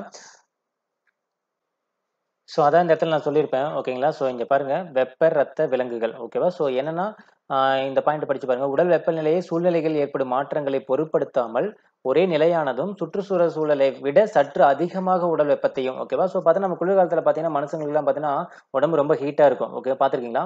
ஆனால் குளிர்காலம் அப்படிங்கிறதுனால நம்ம உடம்பு வந்து கூலிங்கா இருக்கா அப்படின்னு கிடையாது. குளிர்காலம் ஆனால் உடம்பு வெப்பநிலை வந்து பார்த்தீங்கன்னா ரொம்ப அதிகமாக தான் இருக்கும். ஓகேவா. ஸோ இந்த மாதிரி இருக்கிறதுக்கு தான் என்ன சொல்லுவாங்கன்னா வெப்ப ரத்த விலங்குகள் அப்படின்னு சொல்லுவாங்க. ஓகேவா. ஸோ சூழ்நிலை தகுந்த மாதிரி மாத்திக்கிச்சுன்னா குளிர் ரத்த விலங்குகள். ஸோ சூழ்நிலை தகுந்த மாதிரி மாத்திக்கல அப்படின்னா முரண்பாடா இருந்துச்சுன்னா அதுக்கு பேர் என்ன சொல்லுவாங்க குளிர் வெப்ப ரத்த விலங்குகள் அப்படின்னு சொல்லுவாங்க. ஓகேங்களா. சரி வெப்ப ரத்த விலங்குகள் அப்படின்னு சொல்லுவாங்க. ஓகேங்களா. ஸோ இந்த மாதிரி நாம மொத்தம் 5 பண்புகள் பார்த்துட்டோம். ஓகேங்களா. ஸோ அந்த 5 பண்புகளும் வந்து பார்த்தீங்கன்னா ஸோ என்னது அமைப்பு நிலை, அதுக்கப்புறம் பார்த்தீங்கன்னா சமச்சீர் தன்மை, அதுக்கப்புறம் பார்த்தீங்கன்னா கருநிலை அடுக்குகள், அதுக்கப்புறம் உடல் வெப்பநிலை, அதுக்கப்புறம் பார்த்தீங்கன்னா உடற்குழி. ஓகேவா. ஸோ இந்த மாதிரி 5 பண்புகள் அடிப்படையில் வந்து பார்த்தீங்கன்னா உயிரினத்தை வந்து வகைப்படுத்தலாம். இதுதான் வந்து வகைப்பாட்டியலின் அடிப்படை அலகுகள்னு சொல்லுவாங்க. ஸோ இது ஒரு 8 மார்க் கொஸ்டின்ல கேட்க வாய்ப்பு இருக்கு. ஸோ நல்லா நோட் பண்ணிங்க. ஓகேங்களா. ஸோ மேபி நீங்க இந்த ஷெட்யூல் டெஸ்ட்ல கூட நீங்க இதை எதிர்பார்க்கலாம் இந்த கொஸ்டின். ஓகேங்களா. ஸோ மேற்கூறிய பண்புகளின் அடிப்படையில் சூழ்நிலை அறிவியல் யார் பார்த்தீங்கன்னா ஆர்ஹெச் விட்டேக்கர். ஓகேவா. ஸோ இவர் என்ன பண்ணாரு 5 உலக வகைப்பாட்டு முறையை வந்து என்ன பண்ணாரு உருவாக்குனாரு. ஓகேவா. ஸோ இந்த பண்புகளின் அடிப்படையில் என்ன பண்ணாரு இந்த ஆர்ஹெச் விட்டேக்கருங்கிறது 5 உலகம். ஓகேவா. அந்த 5 உலகம் என்னது இந்த தாவர உலகம், விலங்கு உலகம். ஸோ ஒவ்வொரு உலகத்துக்கும் நம்ம நடுவில் என்ன பண்ணாரு இந்த 5 பண்பு வந்து வச்சுக்கிட்டாரு. ஓகேவா. இந்த 5 பண்பின் அடிப்படையில் தான் 5 உலக வகைப்பாட்டினை வந்து பிரிச்சாரு. ஓகேவா. ஸோ ஓகே அதை நம்ம முன்னே பார்த்தோம். நம்ம ஸ்டார்டிங்லேயே அதை நம்ம பார்த்தோம். ஓகே 5 உலகம் என்னென்ன தாவர உலகம், விலங்கு உலகம், முனிரா, புரொஜெஸ்ட்ரா, பூஞ்சைகள் அப்படின்னு நம்ம பார்த்தோம். ஓகேவா. ஸோ இதில் பாருங்க செல்கள் மற்றும் பசும் நிறமிகள் அற்ற பல செல்களான விலங்குகள். ஓகேவா. ஸோ பல செல் உயிரிகள் சொல்றோம் பார்த்தீங்களா. இந்த பல செல் உயிர்கள் வந்து பார்த்தீங்கன்னா செல் சுவரும் இல்லாம அதே மாதிரி பார்த்தீங்கன்னா பசும் நிறமிகளும் இல்லாத உயிரினங்களை வந்து பார்த்தீங்கன்னா எந்த மாதிரியான தொகுதிகளா வந்து பிரிக்கலாம். ஓகேவா. ஸோ உலகம் அதுக்கப்புறம் தொகுதி. ஸோ என்ன மாதிரி தொகுதிங்கிறது என்னது அது ஒரு படிநிலை. ஓகேவா. இரண்டாவதா இருக்கிற ஒரு படிநிலை. ஓகேங்களா. ஸோ என்னென்ன மாதிரி தொகுதிகள்லாம் வந்து பிரிக்கலாம் அப்படின்னு பார்த்தீங்கன்னா ஃபர்ஸ்ட் வந்து துளை உடலிகள், ரெண்டாவது வந்து குழி உடலிகள், தட்டை புழுக்கள் இதெல்லாம் வந்து என்னது பலசெல் உயிர்கள். ஓகே பலசெல் உயிர்களான விலங்கினங்கள். ஓகேவா. ஸோ பலசெல் உயிர்களை வந்து பார்த்தீங்கன்னா இது வந்து நம்ம பல தொகுதிகளா வந்து பிரிக்கிறோம். ஓகேவா. இது பாருங்க துளை உடலிகள், குழி உடலிகள், தட்டை புழுக்கள், உருளை புழுக்கள், வலைதசை புழுக்கள், கணுக்காலிகள், மெல்லுடலிகள், முள்தோலிகள், முதுகு நான் உள்ளவை. ஓகேவா. ஸோ என்னன்னு கேட்டீங்கன்னா ஸோ இந்த இடத்துல பாருங்க இந்த ஒண்ணுமே கிடையாது. இது 2ஆ தான் பிரிக்க போறோம். ஓகேவா. ஒண்ணு வந்து என்னன்னு பார்த்தீங்கன்னா இந்த 1 to 8 ஓகேங்களா. ஸோ இந்த 1 to 8 வரைக்கும் இருக்கிறது என்ன அப்படின்னு பார்த்தீங்கன்னா முதுகு நான் அற்றவை. ஓகேவா. என்னது முதுகு நான் அற்றவை அப்படின்னு சொல்லுவோம். ஸோ இன்னொன்று என்னது முதுகு நான் உள்ளவை. ஓகேங்களா. ஸோ முதுகு நான் அற்றவை, முதுகு நான் உள்ளவை. ஸோ இந்த 1 to 8 வரைக்கும் இந்த துளை உடலிகள், குழி உடலிகள், உருளைப்புழு இது எல்லாமே வந்து பார்த்தீங்கன்னா அப் டு முட்தோலிகள் வரைக்கும் இருக்கிறது எல்லாமே வந்து பார்த்தீங்கன்னா உங்களுக்கு முதுகு நான் அற்ற விலங்கினங்கள். இன்னொன்று வந்து முதுகு நான் உள்ளவை. இதுதான் அந்த முதுகு நான் அற்றவை தான் 8 தொகுதியும் 9ஆவது தொகுதி முதுகு நான் உள்ளவை. அவ்வளவுதான். ஓகேங்களா. ஸோ இதை நம்ம ஒன் பை ஒன்னா நம்ம பார்க்க போறோம். ஓகே துளை உடலிகள்னா என்ன, துளை உடலிகளுக்கு எக்ஸாம்பிள் என்ன, குழி உடலிகள் என்ன, குழி உடலிகளுக்கு உண்டான எக்ஸாம்பிள் என்ன. ஓகேவா. ஸோ துளை உடலிகள்ங்கிறது என்னன்னா அதோட காமனான நேம். ஓகேவா. அந்த காமனான நேம்ல என்னென்ன உயிரினங்கள்லாம் வருது. ஓகேவா. ஸோ நிறைய உயிரினங்கள் அது கீழே இருக்கும். ஓகேவா. அந்த உயிரினங்கள் எல்லாத்தையும் நம்ம என்ன சொல்லணும்னா துளை உடலிகள்னு சொல்லுவோம். ஸோ ஃபார் எக்ஸாம்பிள் பார்த்தீங்கன்னா கடற்பஞ்சு. கடற்பஞ்சுங்கிறது என்ன ஒரு வகையை சேர்ந்தது, எந்த தொகுதியை சேர்ந்தது, குழி உடலிகள். ஓகே சாரி துளை உடலிகளோட தொகுதியை சேர்ந்தது. ஓகேவா. ஸோ ஒவ்வொரு தொகுதியிலையும் பார்த்தீங்கன்னா பல மக்கள் இருக்காங்க பார்த்தீங்களா அது மாதிரி தான். ஸோ என்னென்ன மக்கள் என்னென்ன தொகுதியை சேர்ந்தவங்க அப்படிதான் நம்ம பார்க்க போறோம். இந்த இடத்துல என்னென்ன உயிரினங்கள் என்னென்ன தொகுதியை சேர்ந்தது அப்படின்னு நம்ம பார்க்க போறோம். ஓகேவா. எதனால அந்த பேர் வந்துச்சு, ஏன் வந்து நம்ம இதை வந்து இந்த தொகுதியை சேர்ந்த உயிரினங்கள் நம்ம ஏன் சொல்றோம் அப்படிங்கறத நம்ம பார்க்கலாம். ஓகேங்களா. பாருங்க ஃபர்ஸ்ட் ஒன் பாருங்க துளை உடலிகள். ஓகேவா. ஸோ ஃபர்ஸ்ட் துளை உடலிகள் பார்க்கலாம்.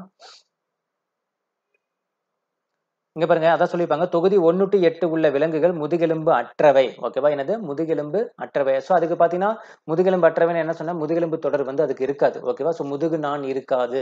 அந்த மாதிரி முதுகு நான் இல்லாதது என்ன சொல்லுவோம், முதுகெலும்பு அற்றவை இல்ல முதுகு நான் அற்றவை அப்படின்னு சொல்லுவாங்க. ஓகேங்களா? ஸோ தொகுதி 9 வந்து பார்த்தீங்கன்னா முதுகு நான் உள்ளவை. ஓகேவா? அதான் சொல்லுவாங்க, ஏனெனில் இவ்வகை விலங்குகளில் உட்புறம் முதுகெலும்பு தொடர் காணப்படுவதில்லை. எது 1 to 8 வரைக்கும்.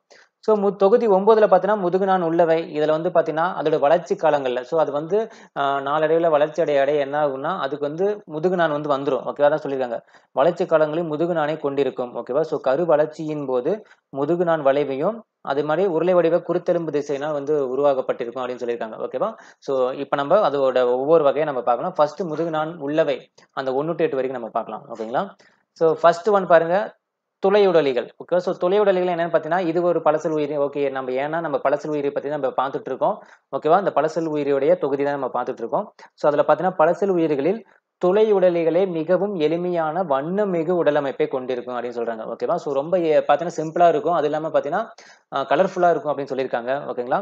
இந்த இதில் வந்து பார்த்தீங்கன்னா உடல்ல வந்து துளைகள் பெற்றிருப்பதால் துளையுடலிகள் எனப்படுகிறது. ஸோ இதில் பார்த்தீங்கன்னா இதுக்கு எக்ஸாம்பிள் என்ன சொல்லியிருந்தேன், கடற்பஞ்சுன்னு சொல்லியிருந்தேன். ஓகேவா? ஸோ இதில் பார்த்தீங்கன்னா அங்கங்கே வந்து பார்த்தீங்கன்னா துளைகள் ஒரு ஓட்டை மாதிரி ஹோல்ஸ் மாதிரி இருக்கும். ஓகேவா? அதனால தான் இதுக்கு பேரே வந்து என்ன சொல்றாங்கன்னா துளையுடலிகள் அப்படின்னு சொல்றாங்க. என்னது?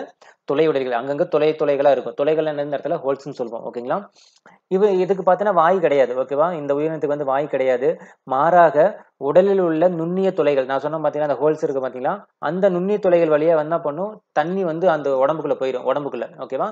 அந்த உடம்புக்குள்ள போனதுக்கு அப்புறம் ஓகேங்களா, அது வந்து அதுக்கு தேவையானது எடுத்துக்கும். அதே மாதிரி அதுக்கு தேவையான இரையை வந்து எப்படி பண்ணிக்கும்னா, அந்த துளையுடலிகள் அந்த இது மூலமா என்ன பண்ணிக்கும், அங்க சுத்தி இருக்கிற அந்த பாக்டீரியா ஓகேவா? அதான் சொல்லியிருக்காங்க. பாக்டீரியா அதுக்கப்புறம் பார்த்தீங்கன்னா, நுண் உணவு துகள்கள், சின்ன சின்ன பூச்சி, சின்ன சின்ன உயிரினங்களா இருக்கு பார்த்தீங்களா? நுண் உணவு துகள்கள் இது எல்லாத்தையும் என்ன பண்ணிக்கும்னா, அது வந்து எடுத்துக்கும். ஓகேவா? எது? துளையுடலிகள். இதுக்கு எக்ஸாம்பிள் என்ன சொல்லியிருந்தேன்? கடற்பஞ்சு. ஓகேங்களா? ஸோ பாருங்க துளையுடலிகள் கடலுக்கு அடியில் உள்ள அது எங்க இருக்கும் அப்படின்னு பார்த்தீங்கன்னா, ஒரு பாறை மேலயோ ஓகேவா? அதே மாரி பார்த்தீங்கன்னா, மெல்லுடலைகளினுடைய ஓடுகள் மேலயோ மெல்லுடலைகள்னா என்னன்னா, அத நம்ம பார்ப்போம். ஓகே. கடைசியா நம்ம இருக்கு மெல்லுடலிகள்ன்ட்டு. மெல்லுடலிகள்னா இந்த நத்தெல்லாம் இருக்கு. நத்த மேல ஒரு ஓடு மாரி இருக்கும் பார்த்தீங்களா? அந்த சுருண்டு இருக்கும் பார்த்தீங்களா? அந்த ஓட்டு மேல தான் உட்கார்ந்திருக்கும். ஓகேவா? எது? இந்த துளையுடலிகள். இந்த கடற்பஞ்சுகள் அது மேல தான் இருக்கும். இல்ல ஒரு பாறை மேல உட்கார்ந்திருக்கும். ஓகேவா? ஸோ அந்த மெல்லுடலிகள் அந்த ஓடுகள்ன்னு சொன்னேன் பார்த்தீங்களா? அத நான் பின்னாடி நான் காட்டுறேன். அந்த பிக்சர் நான் காட்டுவேன். ஓகேவா? இந்த நத்தைகள்லாம் வந்து பார்த்தீங்கன்னா, பின்னாடி ஓடு இருக்கும். முதுகுக்கு பின்னாடி. அந்த ஓட்டு மேலலாம் பார்த்தீங்கன்னா, இந்த கடற்பஞ்சு உட்கார்ந்திருக்கும். ஓகேவா? அதான் சொல்றாங்க. மெல்லுடலிகளின் ஓடுகளில் ஒட்டி வாழும் அப்படின்னு சொல்லியிருக்காங்க. ஓகேவா? இதுல வந்து பார்த்தீங்கன்னா, இன்னொரு சைக்கான். என்னது? சைக்கான் அப்படிங்கிற ஒரு உயிரினமும் வந்து பார்த்தீங்கன்னா, அது ஒரு துளையுடலிகளோட வகையை சார்ந்தது தான். ஸோ கடற்பஞ்சு ஒரு வந்து பார்த்தீங்கன்னா, அப்படியே கலர்ஃபுல்லா இருக்கும். ஓகேவா? அதுக்கு வந்து வாய் கிடையாது. அந்த துளைகள் வழியா தான் என்ன பண்ணும், தண்ணி உள்ள போய்க்கும். அதுக்கப்புறம் பார்த்தீங்கன்னா, அது சுத்தி இருக்கிற பாக்டீரியா, நுண்துகள்கள் வந்து உணவா எடுத்துக்கும். ஓகே. இந்த சைக்கன் என்னங்க சார் அப்படின்னு பார்த்தீங்கன்னா, அந்த சைக்கனோட உடம்ப சுத்தி ஓகே, உடல சுத்தி என்ன இருக்குன்னா, கால்சியம், சிலிக்கா ஓகேவா? என்னது? கால்சியம், சிலிக்கா இது மூலமா என்னன்னா, நுண்முட்களால் ஆனது அப்படின்னு சொல்லுவாங்க. அந்த உடம்பு ஃபுல்லாவே பார்த்தீங்கன்னா, கால்சியம், சிலிக்காவால ஆனது. அது இல்லாம பார்த்தீங்கன்னா, முள்ளு முள்ளா இருக்கும் அப்படின்னு சொல்லியிருக்காங்க. அதுக்கு எக்ஸாம்பிள் என்னன்னு பார்த்தீங்கன்னா, சைக்கான் அப்படின்னு சொல்லியிருக்காங்க. என்னது? சைக்கான். ஓகேவா? ஸோ இப்ப உங்களுக்கு நான் என்ன காட்ட போறேன், இந்த கடற்பஞ்சு ஓகேவா? கடற்பஞ்சு எப்படி இருக்கும்? அதே மாரி இந்த சைக்கான் அப்படிங்கிறது எப்படி இருக்கும் அப்படிங்கிறத நானு உங்களுக்கு இந்த ஆடியோ மூலம் சாரி இந்த பிக்சர் மூலமா உங்களுக்கு காட்டுறேன். பாருங்க. ஸோ பார்த்தீங்கன்னா, அது உங்களுக்கு ஒரு கிளாரிட்டி கிடைக்கும். ஸோ இது பாருங்க. இது என்னது? கடற்பஞ்சு. ஓகேவா? ஸோ இந்த கடற்பஞ்சுல உங்களுக்கு பார்த்தா தெரியுதுங்களா? இங்க பாருங்க அங்கங்க ஹோல்ஸ் மாரி இருக்குங்களா? அது என்னது? துளைகள் அப்படின்னு சொல்லுவாங்க. என்னது? துளைகள். ஓகே. நான் இது கலர் சேஞ்ச் பண்ணிக்கிறேன். அப்பதான் உங்களுக்கு டிஃபரன்ஷியேஷன் பண்ணி காட்டுறது ஈஸியா இருக்கும். ஸோ தெரியுதுங்களா? ஹோல்ஸ் மாரி இருக்கு பார்த்தீங்களா? இது என்னது? துளைகள். இது வழியா தான் என்ன பண்ணும்? நீர் வந்து உள்ள புகுந்துக்கும். ஓகேவா? அது இல்லாம பார்த்தீங்கன்னா, இத சுத்தி இருக்கிற சின்ன சின்ன பாக்டீரியாக்கள் ஓகேவா? பாக்டீரியா அதே மாரி பார்த்தீங்கன்னா, சிறிய நுண் உணவு துகள்கள் இது எல்லாத்தையும் என்ன பண்ணிக்கும்? இது உணவா வந்து எடுத்துக்கும் அப்படிங்கிறாங்க. இதுக்கு வந்து வாய் கிடையாது. ஓகேவா? ஸோ இதுக்கு என்னது? எக்ஸாம்பிள் கடற்பஞ்சு. ஓகேங்களா? சார் இன்னொரு பிக்சர் காட்டுங்க அப்படின்னு சொன்னீங்கன்னா, ஓகே. இது பாருங்க. இது ஒரு வகையான ஒரு கடற்பஞ்சு. ஓகேவா? இதுலயும் பார்த்தீங்கன்னா, நுண் துகள்கள் தெரியுதுங்களா? இந்த சின்ன சின்னதா நுண் துகள்கள் தெரியுதுங்களா? ஸோ உங்களுக்கு தெரியுது. ஹோல்ஸ் மாரி இருக்கும். ஓகேவா? இதுக்கு பேர் என்னது? இது வந்து இதுக்கும் கடற்பஞ்சு தான் பேரு. ஓகேங்களா? So okay. சாரி. இது பாருங்க நல்லாவே இது கிளாரிட்டியா தெரியும். ஓகேங்களா? ஸோ இதுக்கு பேர் என்னது? இதுவும் கடற்பஞ்சு தான். ஓகேங்களா? இதோட துளைகள் பாருங்க. பெருசா தெரியுதுங்களா? அது பார்க்கும்போது உங்களுக்கு ஓரளவு உங்களுக்கு புரியும். புரியுதுங்களா? ஸோ இந்த இதுல பாருங்க. இதோட இது வந்து பார்த்தீங்கன்னா, உங்களுக்கு ஹோல்ஸ் இருக்கு பார்த்தீங்களா? இந்த துளைகளா இருக்கிறனால தான் இதுக்கு பேர் என்ன சொல்றாங்கன்னா, துளையுடலிகள் அப்படின்னு சொல்றாங்க. ஓகேங்களா? ஸோ அதுக்கப்புறம் சைக்கான். ஓகே. சைக்கான் எப்படிங்க சார் இருக்கும் அப்படின்னு கேட்டீங்கன்னா, ஸோ அந்த முட்கள் போன்ற அமைப்பு நுண்முட்கள் அப்படின்னு சொன்னோம் பார்த்தீங்களா, அதுக்கு மேல என்ன இருக்கும்? கால்சியம் இருக்குன்னு நான் சொல்லியிருந்தேன். அந்த உடல் அமைப்பு உள்ள சுத்தி என்ன இருக்கும்? கால்சியம் சிலிக்காவால் ஆனதுன்னு நம்ம சொல்லியிருந்தோம். ஸோ இதான் பாருங்க. இதுக்கு பேர் என்னது? சைக்கான். ஓகேவா? ஸோ இத சுத்தி பார்த்தீங்கன்னா, அங்கங்க வந்து பார்த்தீங்கன்னா, முள்கள் முள்ளு முள்ளா இருக்கும். பார்த்தா தெரியுதுங்களா? கை வச்சீன்னா குத்துற மாரியே முள்ளு முள்ளா இருக்கும். ஓகேவா? இதுக்கு பேர் என்னது? சைக்கான்னு சொல்லுவோம். ஓகேவா? நுண் முட்களால் ஆனது அப்படின்னு சொல்லுவாங்க. ஓகேங்களா? ஸோ இதுக்கு பேர் எக்ஸாம்பிள் என்னது? சைக்கான். இது 2மே என்னது? துளை உடலிகள் அப்படின்னு பேரு. ஓகேங்களா? So okay. அடுத்தது பாருங்க. குழியுடலிகள். ஓகேவா? ஸோ தொகுதி 2 என்னன்னு பார்த்தீங்கன்னா, குழியுடலிகள். ஸோ குழியுடலிகள் பார்த்தீங்கன்னா, அதுவும் வந்து பார்த்தீங்கன்னா, வண்ணமிகு நீர்வாழ் விலங்குன்னு தான் சொல்லுவோம். ஓகேவா? இந்த தொகுதி விலங்குகள் வந்து எப்பயுமே எப்படி இருக்கும் அப்படின்னு பார்த்தீங்கன்னா, இந்த விலங்கு இதுல வந்து பார்த்தீங்கன்னா 2 வகை இருக்கும். ஒண்ணு வந்து என்னன்னா, ஒரு உயிரினத்து மேல ஒட்டிட்டு வாழும். இன்னொன்னு வந்து தனிச்சு இருக்கும் அப்படின்னு சொல்றாங்க. ஓகேவா? ஸோ இத பார்த்தீங்கன்னா, அப்ப என்னன்னா, ஒரு உயிரினம் வந்து பார்த்தீங்கன்னா, குழியுடலிகள்ல வந்து பார்த்தீங்கன்னா, ஒரு விலங்கு மேல வந்து ஒட்டிட்டு வாழ்ந்துச்சுன்னா, அதுக்கு பேரு பாலிப்புகள் அப்படின்னு சொல்லுவாங்க. ஓகேங்களா? ஒரு உயிரினத்து மேல ஒட்டி வாழ்ந்துச்சுன்னா, அதுக்கு பேர் என்னது? பாலிப்புகள். அதுவே வந்து பார்த்தீங்கன்னா, தனித்து வாழ்ந்துச்சுன்னா, ஸோ ஒரு உயிரினத்து மேல ஒட்டாம, ஓகேவா? நீர்ல வந்து பார்த்தீங்கன்னா, தனித்து வாழ்ந்துச்சுன்னா, அதுக்கு பேர் என்ன சொல்லுவாங்கன்னா, மெடுசா அப்படின்னு சொல்லுவாங்க. ஓகேவா? ஸோ ஒரு உயிரினத்து மேல ஒட்டி வாழ்ந்தா அது பாலிப்புகள். அதுவே வந்து தனிச்சு அந்த உயிர் மேல இல்லாம தண்ணீல வந்து தனியா இருக்குது அப்படின்னா, அதுக்கு பேர் என்ன சொல்லுவாங்க? மெடுசா அப்படின்னு சொல்லுவாங்க. ஓகேங்களா? ஸோ குழியுடலைகளின் உடற்சுவர் ஈரடுக்கு தன்மை கொண்ட ஆர சமச்சீரானது. ஓகேவா? ஸோ நல்லா தெரிஞ்சுக்கங்க. ஒவ்வொரு தொகுதியும் நீங்க பார்க்கிறப்ப, அந்த தொகுதி உயிரினம் வந்து பார்த்தீங்கன்னா, இ அ இருபக்க சமச்சீரா, ஆர சமச்சீரா அப்படி குடுத்திருந்தாலோ, அதுக்கப்புறம் பார்த்தீங்கன்னா, ஈரடுக்கா, இல்ல மூவடுக்கா அப்படின்னு குடுத்திருந்தாலோ, இல்ல உடற்குழி உண்மையான உடற்குழியா, இல்ல போலி உடற்குழியா, இல்ல உடற்குழி அற்றதா அப்படி குடுத்திருந்தாலும், இந்த 3 பாயிண்ட்டுமே வந்து ஒவ்வொரு தொகுதிக்குமே நீங்க நல்லா தெரிஞ்சுக்கணும். அவங்க மென்ஷன் பண்ணி இருந்தால், ஓகேவா? ஏன்னா, அத பேஸ் பண்ணி கூட சம்டைம்ஸ் வந்து கேட்கறதுக்கான வாய்ப்புகள் வந்து அதிகமா இருக்கு. ஓகேங்களா? ஸோ இதுல பாருங்க குழியுடலிகள்ங்கிறது ஈரடுக்கு தன்மை கொண்டது, ஆர சமச்சீர், அதுக்கப்புறம் பார்த்தீங்கன்னா, தெளிவான உடற்பை கொண்டது.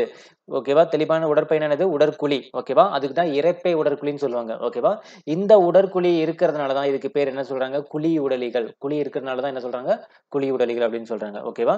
ஸோ இது எதுக்காக பயன்படுது அப்படின்னு பார்த்தீங்கன்னா, செரித்தலில வந்து ரொம்ப முக்கியமா வந்து பங்கு இருக்குது. ஓகேவா? ஸோ சாப்பிட்ட சாப்பாடு சரி, அதோட உணவு உட்கொண்டதெல்லாம் வந்து பார்த்தீங்கன்னா, செரித்தலுக்கு வந்து ரொம்ப முக்கிய ஒரு பங்கு வகிக்கிறது என்னன்னு பார்த்தீங்கன்னா, இந்த இரைப்பை உடற்குழி. ஓகேங்களா? ஸோ இவற்றில் உறுப்பு அமைப்புகள் இல்லை. ஸோ அதுக்குன்னு பார்த்தீங்கன்னா, பர்ட்டிகுலர் வந்து ஸ்ட்ரக்சர் கிடையாது. அதே மாரி குழி உடலிகளுடைய வாயை சுத்தி பார்த்தீங்கன்னா, விரல் போன்ற உணர்நீட்சிகள் காணப்படும் அப்படின்னு சொல்றாங்க. ஓகேவா? ஸோ அங்கங்க பார்த்தீங்கன்னா, விரல் மாரி வந்து பார்த்தீங்கன்னா, நீட்டிட்டு இருக்கும். ஓகேவா? ஸோ இந்த இமேஜ்ல நீங்க பார்த்தாலே உங்களுக்கு தெரியும். ஓகேவா? இதான் என்னதுன்னா, கடல் அனிமோன்கள் சொல்லுவாங்க. எதுக்கு எக்ஸாம்பிள் பார்த்தீங்கன்னா, குழி உடலிகளுடைய ஒரு எக்ஸாம்பிள். ஓகேவா? என்னது? கடல் அனிமோன்கள் அப்படின்ட்டு. ஓகேவா? ஸோ இதுக்கு நான் ரியல் டைம் பிக்சர் நான் உங்களுக்கு காட்டுறேன். ஓகேங்களா? ஸோ இதுல பார்த்தீங்கன்னா, அங்கங்க நீட்டிட்டு இருக்கு பார்த்தீங்களா? தெரியுதுங்களா? ஸோ அங்கங்க வந்து பார்த்தீங்கன்னா, உங்களுக்கு ஆ ஒரு என்னது விரல் மாரி நீட்டிட்டு இருக்கு பார்த்தீங்களா? இதான் பேரு இதுக்கு பேர் என்ன சொல்லுவாங்கன்னா, உடல் நீட்சிகள்ன்னு சொல்லுவாங்க. ஓகேவா? இந்த உணர் நீட்சிகள் அப்படின்னு பார்த்தீங்கன்னா, இது எதுக்காக பயன்படுது அப்படின்னு பார்த்தீங்கன்னா, இரைய வந்து பிடிக்கிறதுக்காக. ஓகேவா? ஸோ அந்த பாம்பு வந்து பார்த்தீங்கன்னா, அந்த நாக்கு நீட்டி வந்து பூச்சி கவ்வும் பார்த்தீங்களா? அது மாரி இரைய வந்து பிடிக்கிறதுக்காக இந்த உணர் நீட்சிகள் வந்து பயன்படுது அப்படின்னு சொல்றாங்க. இந்த உணர் நீட்சிகளுக்கு பேரு என்ன அப்படின்னு பார்த்தீங்கன்னா, நெமடோசிஸ்ட்டுகள். ஓகேங்களா? என்னது? நெமடோசிஸ்ட்டுகள். ஓகேங்களா? ஸோ இந்த நெமடோசிஸ்ட்டுகள்ங்கிற இந்த உணர் நீட்சிகள் வந்து என்ன பண்ணும்னா, பக்கத்துல ஏதாவது சின்ன பூச்சியோ, ஏதோ ஒரு சின்ன மீனோ வருதுன்னு வச்சுக்கங்களேன், அது மேல என்ன பண்ணும்? விஷத்த வந்து கக்கிரும். ஓகேவா? அது மூலமா அந்த உயிரினத்த என்ன பண்ணிரும்? ம மயக்கம் அடையவோ, இல்ல சாகடிச்சுட்டோ, அதுக்கப்புறம் அந்த உயிரினத்த என்ன பண்ணிரும்? சாப்பிட ஆரம்பிச்சுரும். ஓகேவா? ஸோ இந்த மாரி தான் அந்த உணர்நீட்சிகள் வந்து பயன்படுது அப்படின்னு சொல்றாங்க. ஓகேவா? ஸோ அதான் சொல்லுங்க. நஞ்சு போன்ற இரையை செயலிழக்க செய்து பிடிக்க உதவுகிறது அப்படின்னு சொல்றாங்க. ஸோ இதுக்கான எக்ஸாம்பிள் என்ன? கடல் அனிமோன்கள், ஹைட்ரா, ஜெல்லி மீன்கள். ஓகேவா? ஸோ கடல் அனிமோன்கள், ஹைட்ரா, ஜெல்லி மீன்கள் இதெல்லாம் எப்படி இருக்கும்? அப்படிங்கிறத நான் உங்களுக்கு காட்டுறேன். ஓகேங்களா? ஸோ இதுக்கு பேர் என்ன அப்படின்னு பார்த்தீங்கன்னா, அந்த பாலிப்புகள்ன்னு சொன்னோம் பார்த்தீங்களா? பாலிப்புகள்னா என்ன? ஒரு பாறை மேல, ஓகேவா? அந்த ஒரு பாறை மேலயோ, இல்ல வந்து அந்த ஓட்டு மேலயோ, ஓகேவா? ஒரு உயிரினத்து மேலயோ வந்து இருந்துச்சு அப்டின்னா, அதுக்கு பேர் என்ன சொல்லுவாங்க? பாலிப்புகள்ன்னு சொல்லுவாங்க. ஓகேவா? ஸோ குழியுடலிகள்ல நம்ம மேல பார்த்தோம் பார்த்தீங்களா? இந்த இடத்துல நம்ம பார்த்தோம் பார்த்தீங்களா? ஸோ தனித்து நிலையற்று கொண்டது வந்து பார்த்தீங்கன்னா என்னது? பாலிப்புகள். சாரி ஒரு விலங்குகள் மேல ஒட்டி வாழ்ந்துச்சுன்னா, அதுக்கு பேர் என்னது? பாலிப்புகள். அதான் வந்து அந்த பிக்சர்ல சொல்லியிருப்பான். ஓகேவா? ஸோ இது பார்த்தீங்கன்னா, ஒரு பாறை மேல வந்து ஒட்டிட்டு இருக்கும். ஓகேவா? பார்க்கும்போதே தெரியுதுங்களா? ஸோ இந்த மஞ்ச கலர்ல. ஸோ இன்னொரு பிக்சர் காட்டுறேன். இது பாருங்க. இதுவும் பார்த்தீங்கன்னா, ஒரு உயிரினத்து மேல நம்ம அதெல்லாம் உயிரினம்னு நமக்கு தெரியாது. ஓகே. நம்ம பாறை அப்படிதான் நெனச்சுட்டு இருப்போம். அது பார்த்தா அது ஒரு உயிரினமா இருக்கும். அது மேல ஒட்டி வாழ்ந்துட்டு இருக்கும். ஓகேவா? இதுக்கு பேர் என்ன சொல்லுவோம் நம்ம? பாலிப்புகள்னு சொல்லுவோம். ஓகேங்களா? இதுக்கு பேர்னா மெடுசா. ஓகேவா? மெடுசான்னா பாத்தீங்கன்னா, தண்ணீல தனியா வந்து மிதந்துட்டு இருக்கும். ஓகேவா? ஸோ தனித்து வாழக்கூடியவை. ஓகேவா? தண்ணீல. ஸோ இது வந்து எந்த உயிரினத்து மேலயும் ஒட்டி இருக்காது. இதுக்கு பேர் என்னது? மெடுசா அப்படின்னு சொல்லுவாங்க. ஸோ இதோட ஓவரால் பிக்சர் பாருங்க. ஸோ நெறைய பிக்சர் நான் காட்டியிருக்கேன். இதுல பார்த்தாலே உங்களுக்கு தெரிஞ்சிரும். ஓகேவா? தெரியுதுங்களா? ஸோ இதுல இருந்து எப்படி உங்களுக்கு தனிச்சு இருக்கும். ஓகேங்களா? ஸோ அந்தந்த இடத்துல பார்த்தீங்கன்னா, உங்களுக்கு வந்து செப்பரேட்டா தான் வந்து மிதந்துட்டு இருக்கும் தண்ணில. இதுக்கு பேர் என்னது? மெடுசா அப்படின்னு சொல்லுவாங்க. ஓகேங்களா? ஸோ இதுக்கு பேர் என்ன அப்படின்னு பார்த்தீங்கன்னா, கடல் அனிமூன்கள். ஓகேவா? ஸோ கடல் அனிமூன்கள் தான் இதுக்கு என்னது எக்ஸாம்பிள் நான் சொல்லியிருந்தேன். ஸோ கடல் அனிமூன்கள் இப்படி தான் இருக்கும். ஸோ இந்த அ நூல் மாரி வந்துட்டு இருக்கு பார்த்தீங்களா? விரல் மாரி. இதுக்கு பேர் தான் என்ன சொல்லுவாங்க? உடல் நீட்சிகள். சாரி உணர் நீட்சிகள் அப்படின்னு சொல்லுவாங்க. ஓகேவா? இந்த உணர் நீட்சிகளுக்கு பேர் என்ன அப்படின்னு பார்த்தீங்கன்னா, நம்ம பார்த்துருந்தோம் இந்த இடத்துல. என்னது? நெமடோசிஸ்டுகள். ஓகேவா? என்னது? நெமடோசிஸ்டுகள். தெரியுதுங்களா? உணர் நீட்சிகளுக்கு பேரு நெமடோசிஸ்டுகள். ஸோ அதான் இந்த பச்சை கலர்ல இருக்கு பார்த்தீங்களா? இதான் உணர் நீட்சிகள்னு அர்த்தம். ஸோ இது பாருங்க இங்க இந்த இடத்துல நல்லாவே தெளிவா தெரியும். ஓகேவா? சின்ன சின்னதா வந்து இருக்கு பார்த்தீங்களா? விரல் மாதிரி. ஓகேவா? தெரியுதுங்களா? அங்கங்க பார்த்தீங்கன்னா நீட்டிட்டு இருக்கும். ஓகேவா? இது என்னது? உணர் நீட்சிகள், நெமடோசிஸ்டுகள்னு சொல்லுவாங்க. ஓகேங்களா? இது எதுக்கு பயன்படுது? இரைய வந்து பிடிக்கிறதுக்கு பயன்படுது. ஓகேவா? விஷத்த அது மேல கக்கி பக்கத்துல ஏதாவது உயிரினங்கள் வந்துச்சுன்னா விஷத்த கக்கி அது மூலமா இரைய பிடிச்சுக்கிறதுக்கு இது வந்து பயன்படுது அப்படின்னு சொல்லியிருக்காங்க. ஓகேங்களா? ஓகே. அடுத்தது என்ன எக்ஸாம்பிள் சொல்லியிருக்காங்க? ஹைட்ரா. ஹைட்ரானா என்ன அப்படின்னு பாருங்க. இதான் வந்து என்னது? ஹைட்ரா. ஓகேவா? ஸோ இந்த பச்சை கலர்ல இருக்கு பார்த்தீங்களா? இதான் வந்து ஹைட்ரா. ஓகேங்களா? ஸோ இந்த ஹைட்ராக்கு பார்த்தீங்கன்னா, ஒரு ஒழுங்கற்ற வடிவம் இருக்காது. இது எப்படி கட் பண்ணா எந்த மாரி மாறும்னு நமக்கு தெரியவும் தெரியாது. ஓகேவா? ஸோ இது என்னது? ஹைட்ரா. ஓகே. சாரி இதுக்கு வந்து ஒழுங்கற்ற வடிவம் கிடையாது. இது வந்து நம்ம ஸ்டார்ட்டிங்ல காமிச்சோம் பார்த்தீங்களா? சமச்சீர். நீங்க 2ஆ கட் பண்ணீங்கன்னு வச்சுக்கங்களேன். இந்த 2ஆ கட் பண்ணீங்கன்னா, உங்களுக்கு என்ன இருக்கும்? ஸோ 2ஆ கட் பண்ணீங்கன்னா, இந்த பக்கமும், இந்த பக்கமும் பார்த்தீங்கன்னா, நம்ம இரு சம கூறுகளா பிரிக்கலாம். ஓகேவா? ஆனா அப்ப வலது பக்கம், இடது பக்கம் நமக்கு தெரியாது. ஏன்னா சுத்தி 4 பக்கம் ஒரே மாரி தான் இருக்கும். ஓகேவா? இதானது சமச்சீருக்கு நம்ம ஹைட்ராக்கு ஒரு எக்ஸாம்பிள் பார்த்தோம். இதான் இது ஹைட்ரா. ஓகேவா? இது இப்படி தான் இருக்கும். ஓகே. ரியல் டைமா நீங்க பார்க்குறீங்க. ஓகே. அதுக்கப்புறம் பாருங்க. ம். அடுத்து என்ன எக்ஸாம்பிள் குடுத்துருக்காங்க? ஜெல்லி மீன்கள். ஓகேவா? ஸோ ஜெல்லி மீன்கள் எப்படி இருக்குன்னு பார்க்கலாம். ஸோ இதான் என்னது? இது வந்து ஹைட்ரா. ஓகேவா? அது ஹைட்ராவோட இன்னொரு பிக்சரு. ஓகேங்களா? ஸோ இது பாருங்க. இதான் வந்து ஜெல்லி மீன்கள். ஓகேவா? ஸோ ஜெல்லி மீன்கள்னா என்னன்னா ஒண்ணுமே கிடையாது. நம்ம அந்த தனிச்சு வாழக்கூடியதுன்னு நான் சொன்னேன் பார்த்தீங்களா? அந்த மெடுசா. ஓகே. அந்த மெடுசா வகையை சேர்ந்தது தான் இது இந்த ஜெல்லி மீன்கள். ஓகேவா? ஸோ தனித்தனியா இருக்கும். ஓகே. ஒரு சிக்கலான அமைப்பை கொண்டது இது. ஓகேங்களா? ஸோ இதான் என்னது? மெடுசா. ஓகேங்களா? ஸோ இது பாருங்க. இது நல்லா பக்கத்துல பார்த்தா கிளியரா தெரியும் உங்களுக்கு. ஓகேவா? இதான் என்னது? மெடுசா அப்படின்னு சொல்லுவாங்க. ஜெல்லி ஃபிஷ்ன்னு சொல்லுவாங்க. ஓகேவா? ஜெல்லி மீன்கள். So okay. அடுத்து என்னது? தட்டைப்புழுக்கள். ஓகே. 3வது தொகுதி என்னது? தட்டைப்புழுக்கள். ஓகேவா? ஸோ தட்டைப்புழுக்கள் தட்டையாகவும், இலை போலவும், நாடாவை போலவும் வடிவம் கொண்ட உயிரிகள். இவை துளையுடலிகள், குழியுடலிகள் உடலமைப்பை விட சிக்கலான உடலமைப்பை கொண்டதுன்னு சொல்றாங்க தட்டைப்புழுக்கள். ஓகேங்களா? ஸோ இதுல பார்த்தீங்கன்னா, பிளனேரியான்னு குடுத்துருக்காங்களா? ஸோ இந்த பிளனேரியாங்கிறது என்னன்னா, தன்னிச்சையாக வாழக்கூடியது. ஆனா மேக்ஸிமம் வந்து பார்த்தீங்கன்னா, தட்டைப்புழுக்கள்லாம் வந்து பார்த்தீங்கன்னா, ஒரு ஒட்டுண்ணியா தான் ஒரு உயிரினத்து மேல போய் உட்காந்து வாழும். ஓகேவா? ஆனா இதுல குறிப்பிட்டு இந்த பிளனேரியா அப்படிங்கிற இது இருக்கு பார்த்தீங்களா? இந்த என்னது? பிளனேரியான்னு ஸோ என்னது? இந்த பிளனேரியா. ஓகேவா? ஸோ இந்த பிளனேரியாங்கிறது என்னன்னா, தனிச்சு வாழக்கூடியது. ஓகேவா? ஸோ அது வந்து பார்த்தீங்கன்னா, ஒரு உயிரினத்து மேல வந்து ஒட்டி வாழாது. ஓகேவா? ஸோ அதனால வந்து இது வந்து டிஃபரன்ஷியேட் பண்ணி காட்டியிருக்காங்க. தட்டைப்புழுக்கள்ல இது ஒரு வகை. ஓகேவா? என்னது? பிளனேரியா. ஓகேங்களா? So நாடாப்புழு, planaria. ஓகே. நாடாப்புழுங்கிறது என்னது? இதுக்கான எக்ஸாம்பிள். ஓகே. தட்டைப்புழுக்கு உண்டான எக்ஸாம்பிள். இதுல வந்து பார்த்தீங்கன்னா, கொக்கிகள், உறிஞ்சிகள். உறிஞ்சிகள்லாம் இந்த பார்த்தீங்கன்னா, இந்த ஒரு ரவுண்டா வந்து பார்த்தீங்கன்னா, உங்களுக்கு இருக்கும். ஓகேவா? ஹோல்ஸ் மாரி. அதான் என்னது? உறிஞ்சிகள்னு சொல்லுவாங்க. மேல இருக்கிற அந்த நீட்சிகள் மாரி விரல் மாரி இருக்கு பார்த்தீங்கன்னா, அது பேர் கொக்கிகள்னு சொல்லுவாங்க. ஓகேவா? இந்த நாடாப்புழு வந்து எதுக்கு எக்ஸாம்பிள்?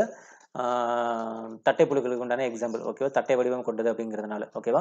ஸோ இது வந்து பிளனேரியாங்கிறது என்னது? உங்களுக்கு தன்னிச்சையாக வாழக்கூடியது. ஓகேவா? ஸோ ஒரு ஒட்டுண்ணி மேல வாழாது. ஸோ இந்த 2க்கு இது ஆல்ரெடி நாடாப்புழுக்கு உண்டான பிக்சர் நான் காமிச்சிருப்பேன். ஓகேங்களா? ஸோ இப்ப நான் பிளனேரியாக்கு உண்டான பிக்சர் நான் காட்டுறேன். ஸோ அத பார்த்தீங்கன்னா உங்களுக்கு ஒரு கிளாரிட்டி கிடைக்கும். ஸோ இதான் பார்த்தீங்கன்னா பிளனேரியா. ஓகேவா? ஸோ அந்த பிளனேரியால பார்த்தீங்கன்னு வச்சுக்கங்களேன், உங்களுக்கு அந்த கண்ணு பார்த்தீங்களா? தெரியுதுங்களா? ஸோ இந்த 2மே கண்ணு. ஓகேங்களா? ஸோ இது வந்து பார்த்தீங்கன்னா, ஒரு உயிரினத்து மேல ஒட்டி வாழாது. தன்னிச்சையா தான் வாழும். ஓகேங்களா? ஸோ இதான் பிளனேரியாவுடைய அமைப்பு. இந்த பிக்சர் தான் அங்க குடுத்துருப்பாங்க. ஸோ பாருங்க இது இப்ப ரியல் டைமா உங்களுக்கு காமிச்சிருக்கேன். தண்ணீல இருக்கிறபோது. இதான் என்னது? பிளனேரியா. ஓகேங்களா? ஓகே. அடுத்து என்னது?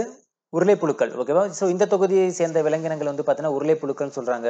ஸோ இவற்றின் உடலானது உருளை வடிவமான கண்டங்களற்ற கியூட்டிக்கிள் ஓகேவா? என்னது? கியூட்டிக்கிள் என்னும் தடித்த தற்காப்பு உறையினால் சூழப்பட்டிருக்குன்னு சொல்றாங்க. ஸோ உருளைப்புழுனா என்ன அப்படின்னு பார்த்தீங்கன்னா, ஆ அதோட உடம்பு ஃபுல்லாவே என்னன்னா உருளை வடிவத்தில இருக்கும். அதனால வந்து இது உருளைப்புழுக்கள்னு சொல்றாங்க. அது இல்லாம வந்து பார்த்தீங்கன்னா, இதுல வந்து சுத்தி வந்து என்ன இந்த உடம்ப சுத்தி என்ன இருக்குன்னா, கியூட்டிக்கிள் ரொம்ப முக்கியமான வார்த்தை. ஓகேங்களா? என்னது? கியூட்டிக்கிள் அப்படின்னு சொல்லுவாங்க. ஓகேங்களா? ஸோ அத நோட் பண்ணீங்க. ஸோ கியூட்டிக்கிள் ஓகேங்களா? சாரி.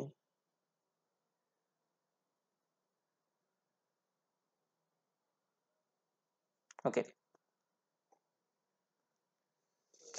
ஓகே. என்னது கியூட்டிக்கல் அப்படிங்கிற அந்த ஒரு தடித்த உறையினால என்ன பண்ணியிருக்கும்? சூழப்பட்டிருக்கும் அப்படின்னு சொல்றாங்க. ஓகேங்களா? ஸோ இதோட இது வந்து பார்த்தீங்கன்னா, உங்களுக்கு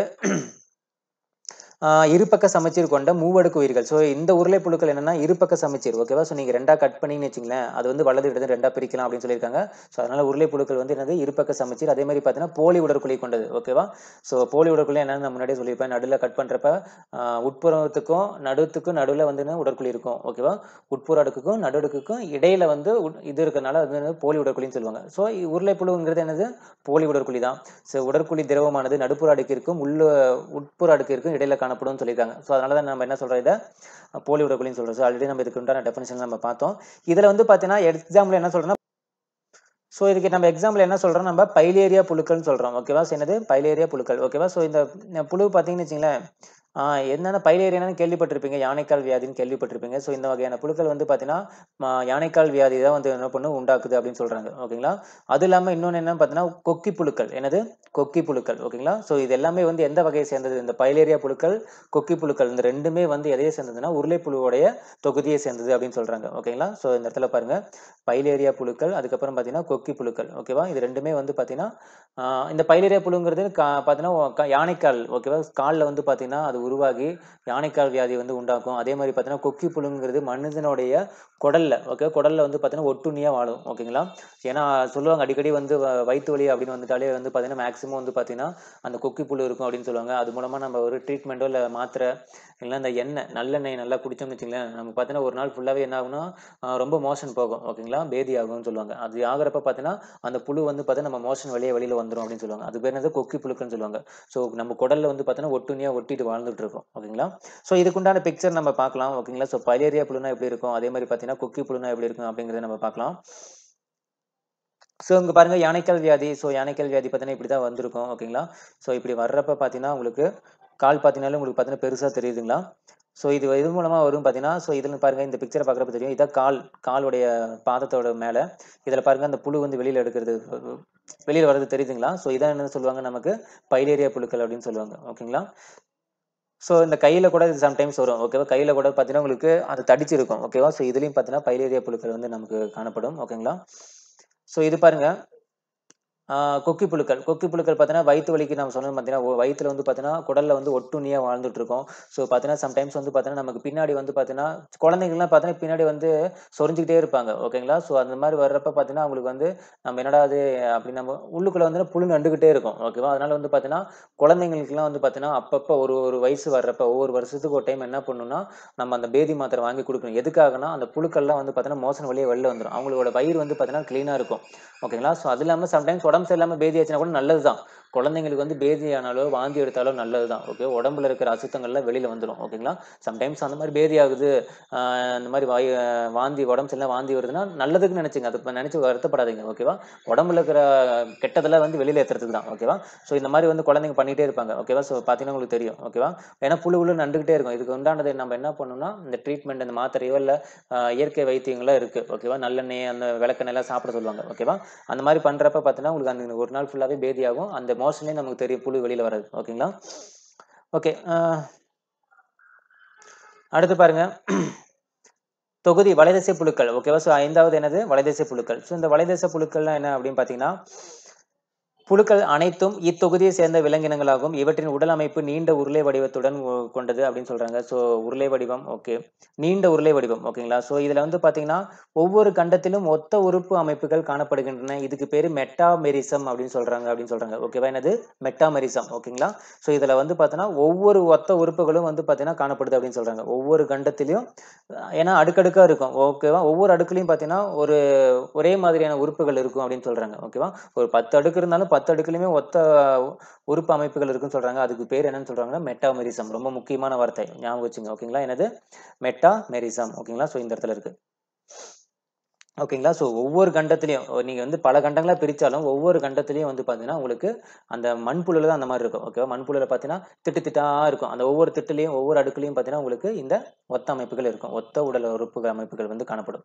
ஸோ இந்த புழுக்களுக்கு பேர் என்ன சொல்லுவாங்கன்னா, சீட்டா. ஓகேவா? என்னது? இந்த புழுக்களுக்கு எல்லாம் என்ன இருக்கும்? சீட்டா அப்படிங்கிற நுண்முட்களால் வந்து இடப்பெயர்ச்சி செய்யும் அப்படின்னு சொல்றாங்க.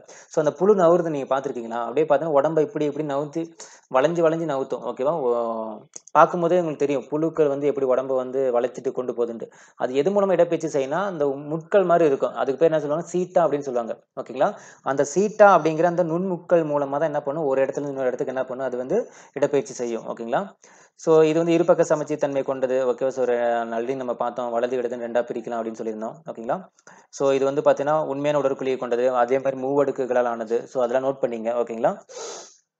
ஸோ வலைதிசை புழுக்களுக்கு என்ன எடுத்துக்காட்டுன்னு பார்த்தீங்கன்னா, மண்புழு, அட்டை. ஓகேவா? ஸோ அட்டைப்பூச்சி, அதுக்கப்புறம் மண்புழு. இதுதான் என்னது? வலைதிசை புழுக்களுக்கு உண்டான ஒரு எடுத்துக்காட்டு. ஓகேங்களா? ஸோ வளைஞ்சு வளைஞ்சு போறதுனால தான் வலைதிசைன்னு சொல்றாங்க. ஓகே. நீண்ட உருளை வடிவம் கொண்டது. ஓகேங்களா?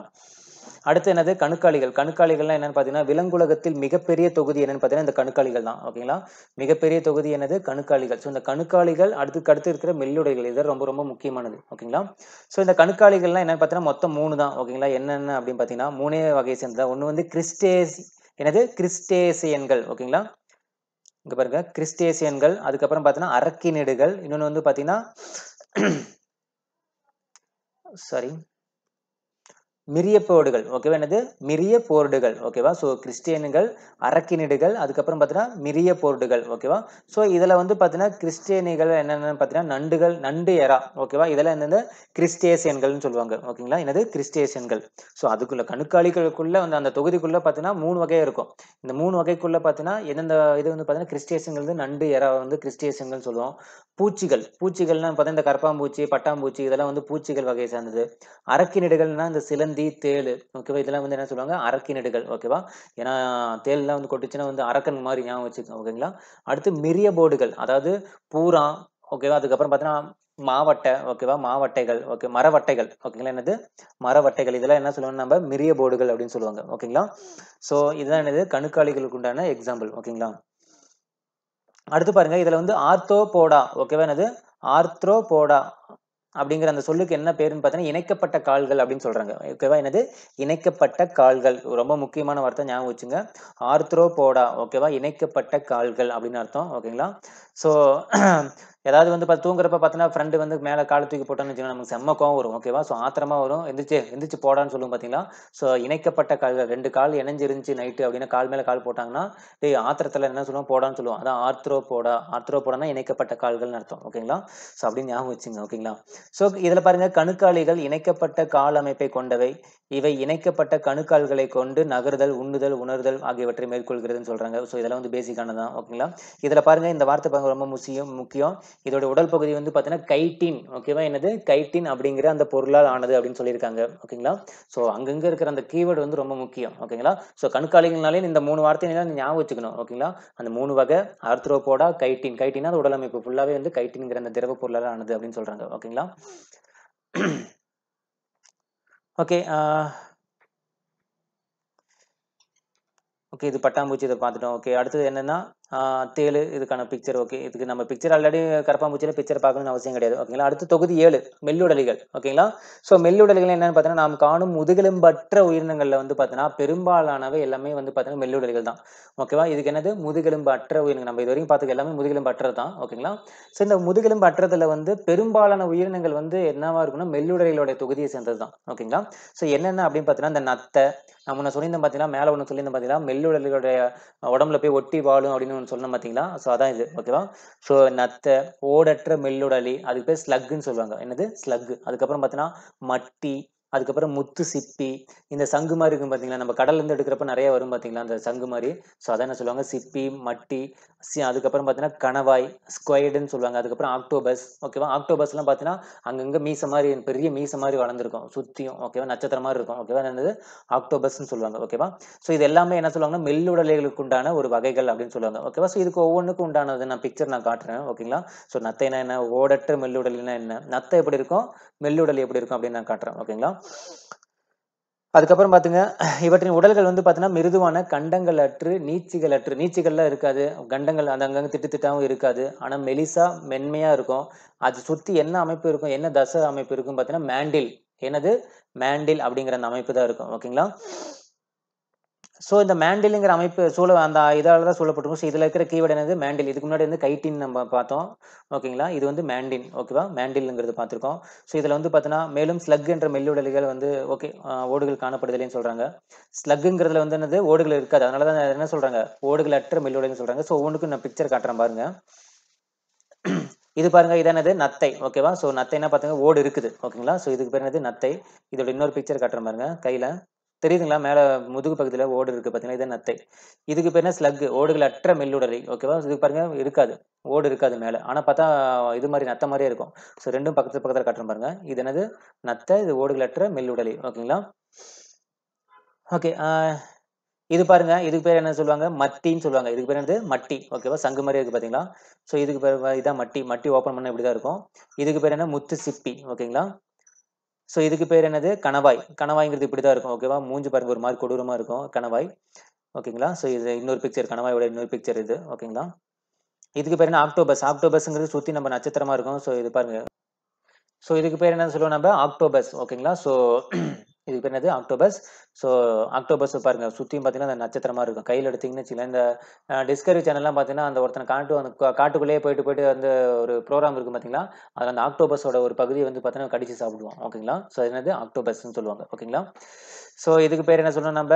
கணவாய். கணவாய்ங்கிறது பாருங்க, ஒரு மாரி ஒரு கொடூரமா இருக்கு. ஸோ கணவாய் பாருங்க இப்படிதான் இருக்கும். ஓகேங்களா? ஸோ இதுக்கு பேர் என்ன சொல்லணும் நம்ப? முத்து சிப்பி. ஓகேவா? ஸோ நான் சொல்லுவேன் பார்த்தீங்களா?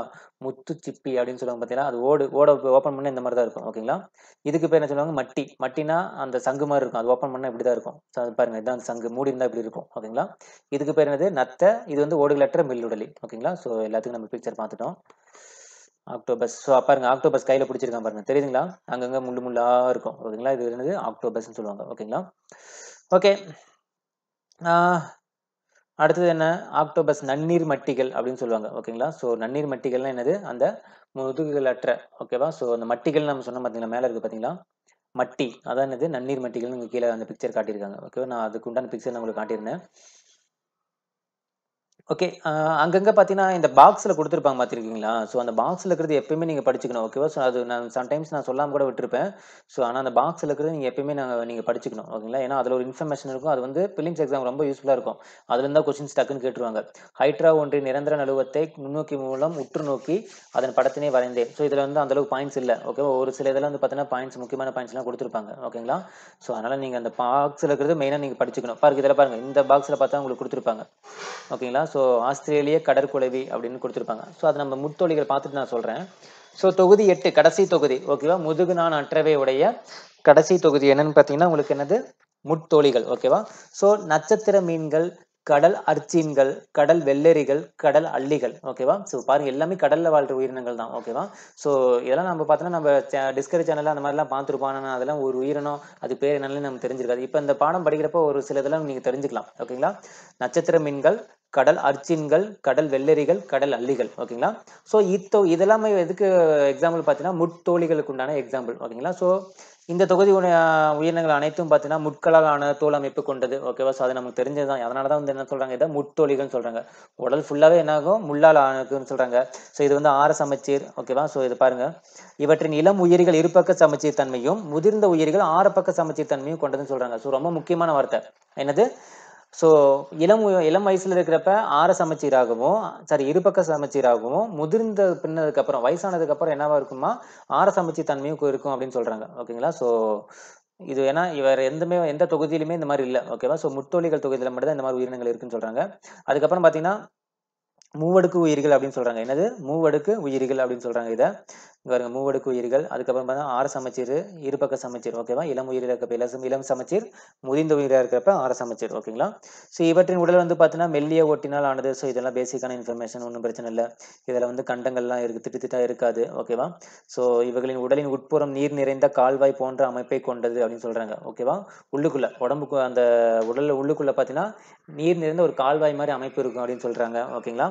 இதுல வந்து பார்த்தீங்கன்னா, நூற்றுக்கணக்கான குழல் போன்ற கால்கள் வந்து காணப்படும் காணப்படும் சொல்றாங்க. ஓகேவா? எதுல முட்தோலிகள்ல வந்து நூற்றுக்கணக்கான குழல் போன்ற ஒரு கால்கள் வந்து அமைஞ்சிருக்கும் அப்படின்னு சொல்றாங்க. ஓகேவா? அதுக்கான எக்ஸாம்பிள் என்னன்னு பார்த்தீங்கன்னா, இந்த நட்சத்திர மீன்கள சொல்லலாம். ஓகேவா? ஸோ அந்த பிக்சர் காட்டுறேன் உங்களுக்கு. நட்சத்திர மீன்கள் வந்து பார்த்தீங்கன்னா, குழல் வடிவிலான கால்களை கொண்டு நகர்கின்றன அப்படின்னு சொல்றாங்க. ஓகேங்களா? ஓகே. இதுக்கு முடிஞ்சாச்சு. இதுக்கு உண்டான ஒண்ணொண்ணா நான் பார்க்குறேன். ஓகே. ஒவ்வொரு பிக்சரா நான் உங்களுக்கு காட்டுறேன். என்னென்ன இதுன்னு பார்த்தீங்கன்னா, நட்சத்திர மீன்கள், கடல் அர்ச்சின்கள், கடல் வெள்ளரிகள், கடல் அள்ளிகள். இதுக்கு உண்டான பிக்சர் காமிச்சிட்டுனா, உங்களுக்கு முதுகு நாண் அற்றவைங்கிறது உங்களுக்கு கம்ப்ளீட் ஆயிடும். ஓகேங்களா? ஸோ இந்த பிக்சர் பாருங்க. மேலும் அறிந்து கொள்ளணும் பாருங்க. ஆஸ்திரேலிய கடற்குளவி அப்படின்னு சொல்ற அந்த ஜெல்லி மீன். ஓகேவா? நம்ம ஆல்ரெடி ஜெல்லி மீன் நம்ம பார்த்தோம். தனிச்சு இருக்கும் அப்படின்னு நம்ம பார்த்தோம் பார்த்தீங்களா? மெடுசா வகையை சார்ந்ததுன்னு சொன்னோம் பார்த்தீங்களா? இந்த ஜெல்லி மீன் நம்ம என்னன்னு சொல்லுவோம்? ஆஸ்திரேலிய கடற்குளவி அப்படின்னு சொல்லுவோம். கடல் குளவி அப்படின்னு சொல்லுவோம். ஸோ ரொம்ப முக்கியமான ஒரு 1 மார்க் கொஸ்டின். ஓகேவா? ஆஸ்திரேலிய கடற்குளவி என்ன சொல்லுவோம் நம்ம? ஜெல்லி மீன தான் சொல்லுவோம். ஓகேவா? அதோட சயின்டிஃபிக் நேம் என்னன்னு பார்த்தீங்கன்னா, மைக்ரோகாக்கஸ் பிளாக்கரி. என்னது? மைக்ரோராக்கஸ் சாரி மைக்ரோரக்ஸ் பிளாக்கரி அப்படின்னு சொல்லுவாங்க. ஓகேங்களா? இது ஒரு வகையான குழியுடலி. உலகிலேயே மிக அதிக நச்சுத்தன்மை கொண்ட விலங்காகும். இது 60 மனிதர்களை கொல்லும் அளவிற்கு நச்சுத்தன்மை கொண்டதுன்னு சொல்றாங்க. ஓகேவா? என்னது? ஜெல்லி மீன்கள். ஸோ ஜெல்லி மீன்கள்ல பார்த்தீங்கன்னா, அவ்வளோ விஷத்தன்மை கொண்டது அப்படின்னு சொல்றாங்க. ஓகேங்களா? So okay. இப்ப நம்ம ஒவ்வொன்னுக்கும் எக்ஸாம்பிள் பார்க்கலாம். இது என்னது? நட்சத்திர மீன்கள். ஓகேவா? ஸோ பார்க்கும்போதே தெரியுது ஒரு ஸ்டார் வடிவத்துல இருக்கும். ஓகேவா? ஸோ இது வந்து பார்த்தீங்கன்னா, ரெட் ரெட் ஸ்டார் ஃபிஷ்ன்னு சொல்லுவாங்க. ஓகேவா? ஸோ சிவப்பு நட்சத்திர மீன் சொல்லுவாங்க. ஓகேங்களா? ஸோ இங்க பாருங்க. தெரியுதுங்களா? இப்ப நல்லா கிளாரிட்டி தெரியுதுங்களா? ஸோ இது பார்த்தீங்கன்னா, கரையோரத்துல நெறைய இடத்துல நீங்க பார்த்திருப்பீங்க. ஓகேங்களா? இதுக்கு பேர் என்ன அப்படின்னு பார்த்தீங்கன்னா, ஆ ஆர்ச்சின்கள். அதாவது என்னதுன்னா, கடல் அர்ச்சின்கள். ஓகேவா? என்னது? கடல் அர்ச்சின்கள்னு சொல்லுவாங்க. ஓகேவா? ஸோ இது பாருங்க எப்படி இருக்குன்னு பாருங்க. அந்த முள்ளு முள்ளா அ நீங்க பார்த்திருப்பீங்க. இந்த அ இந்த நம்ப ஒரு செடியில வந்து பார்த்திருக்கீங்களா? அந்த போர்டு அழைக்கிறதுக்குன்னே நம்ம யூஸ் பண்ணுவோம் பார்த்தீங்களா? அந்த இலைய பொறிச்சு நம்ம இது பண்ணுவோம் பார்த்தீங்களா? முள்ளு முள்ளா இருக்கும். ஓகேவா? ஸோ அந்த வடிவத்தில இருக்குது. ஓகேவா? என்னது? கடல் ஆர்ச்சின்கள்னு சொல்லுவாங்க. அர்ச்சின்கள்னு சொல்லுவாங்க. ஓகேங்களா? அடுத்தது பாருங்க. இதுவும் அதே மாரி தான். கடல் அர்ச்சின்கள்ங்கிறது இது ஒரு வகை. ஓகேவா? ஸோ அந்த பாருங்க முள்ளு முள்ளா தெரியுதுங்களா? இதெல்லாம் பார்த்தீங்கன்னா ஒரு உயிரினம். ஓகேங்களா? இதெல்லாம் வந்து வேஸ்ட் பொருள்னு நெனச்சுக்காதீங்க. இதெல்லாம் ஒரு உயிரினம். ஓகேங்களா? இது பாருங்க. நான் சொன்னேன் பார்த்தீங்களா? கடல் வெள்ளரி. ஓகேவா? என்னது? கடல் வெள்ளரி. புரியுது எப்படி இருக்கு பார்த்தீங்களா? கடல் வெள்ளரிங்கிறது. முட்கள் போன்ற அமைப்பு. ஓகேவா? ஸோ அதனால தான் வந்து இது எல்லாமே முட்தோலிகள்னு சொல்றாங்க. ஓகே. அங்கங்க முள்ளு முள்ளா இதுவும் பாருங்க முள்ளாட்டு இருக்கும். இதுவும் முள்ளாட்டு இருக்குங்களா? அதனால தான் என்ன சொல்றாங்க? இது முட்தோலிகள்னு சொல்றாங்க. ஓகேவா? இது பாருங்க. கடல் வெள்ளரி எப்படி கையில எடுத்திருக்காங்க பார்த்தீங்களா? கை வச்சீங்கன்னா முள்ளு குத்துற மாரியே இருக்கும். ஓகேங்களா? அது என்னது? முட்தோலிகள். இது பாருங்க. இது என்னது? கடல் அல்லி. ஓகே. இதுலயும் பார்த்தீங்கன்னா, முள்ளு முள்ளா அங்க இருக்கு தெரியுதுங்களா? முள்ளு முள்ளா இருக்கிற மாரி தெரியுதுங்களா? இது என்னது? கடல் அல்லி. ஓகேங்களா? தெரியுதுங்களா? கடல் அல்லி. இதுவும் கடல் அல்லி தான். ஓகேங்களா? ஸோ அவ்வளோதான். ஸோ எல்லாமே நீங்க பிக்சர் ஓரியன்ட்டா காமிச்சாச்சு. ஓகேங்களா? ஸோ இந்த வீடியோ உங்களுக்கு வந்து பார்த்தீங்கன்னா, பார்ட் 1 ஓகேவா? ஸோ அடுத்து என்னன்னா, முதுகு நாண் உள்ளவை. ஓகேவா? இந்த முதுகு நாண் அற்றவைல வந்து நம்ம 8 தொகுதி பார்த்துட்டோம். அதுக்கப்புறம் வர தொகுதி என்னது? முதுகு நாண் உள்ளவை பத்தி நம்ம பார்க்கலாம். இதெல்லாம் முதுகு நாண் உள்ளவை. அதுக்கப்புறம் பார்த்தீங்கன்னா, அதுல இனப்பெருக்கம்லாம் எப்படி நடக்கும்? ஓகேவா? ஸோ அத வந்து அடுத்த ஆடியோல உங்களுக்கு அடுத்த வீடியோல ஒரு 35 நிமிஷம் இருக்கும் அந்த வீடியோ. அடுத்த வீடியோல உங்களுக்கு நான் சொல்றேன். ஓகேங்களா? Thank you.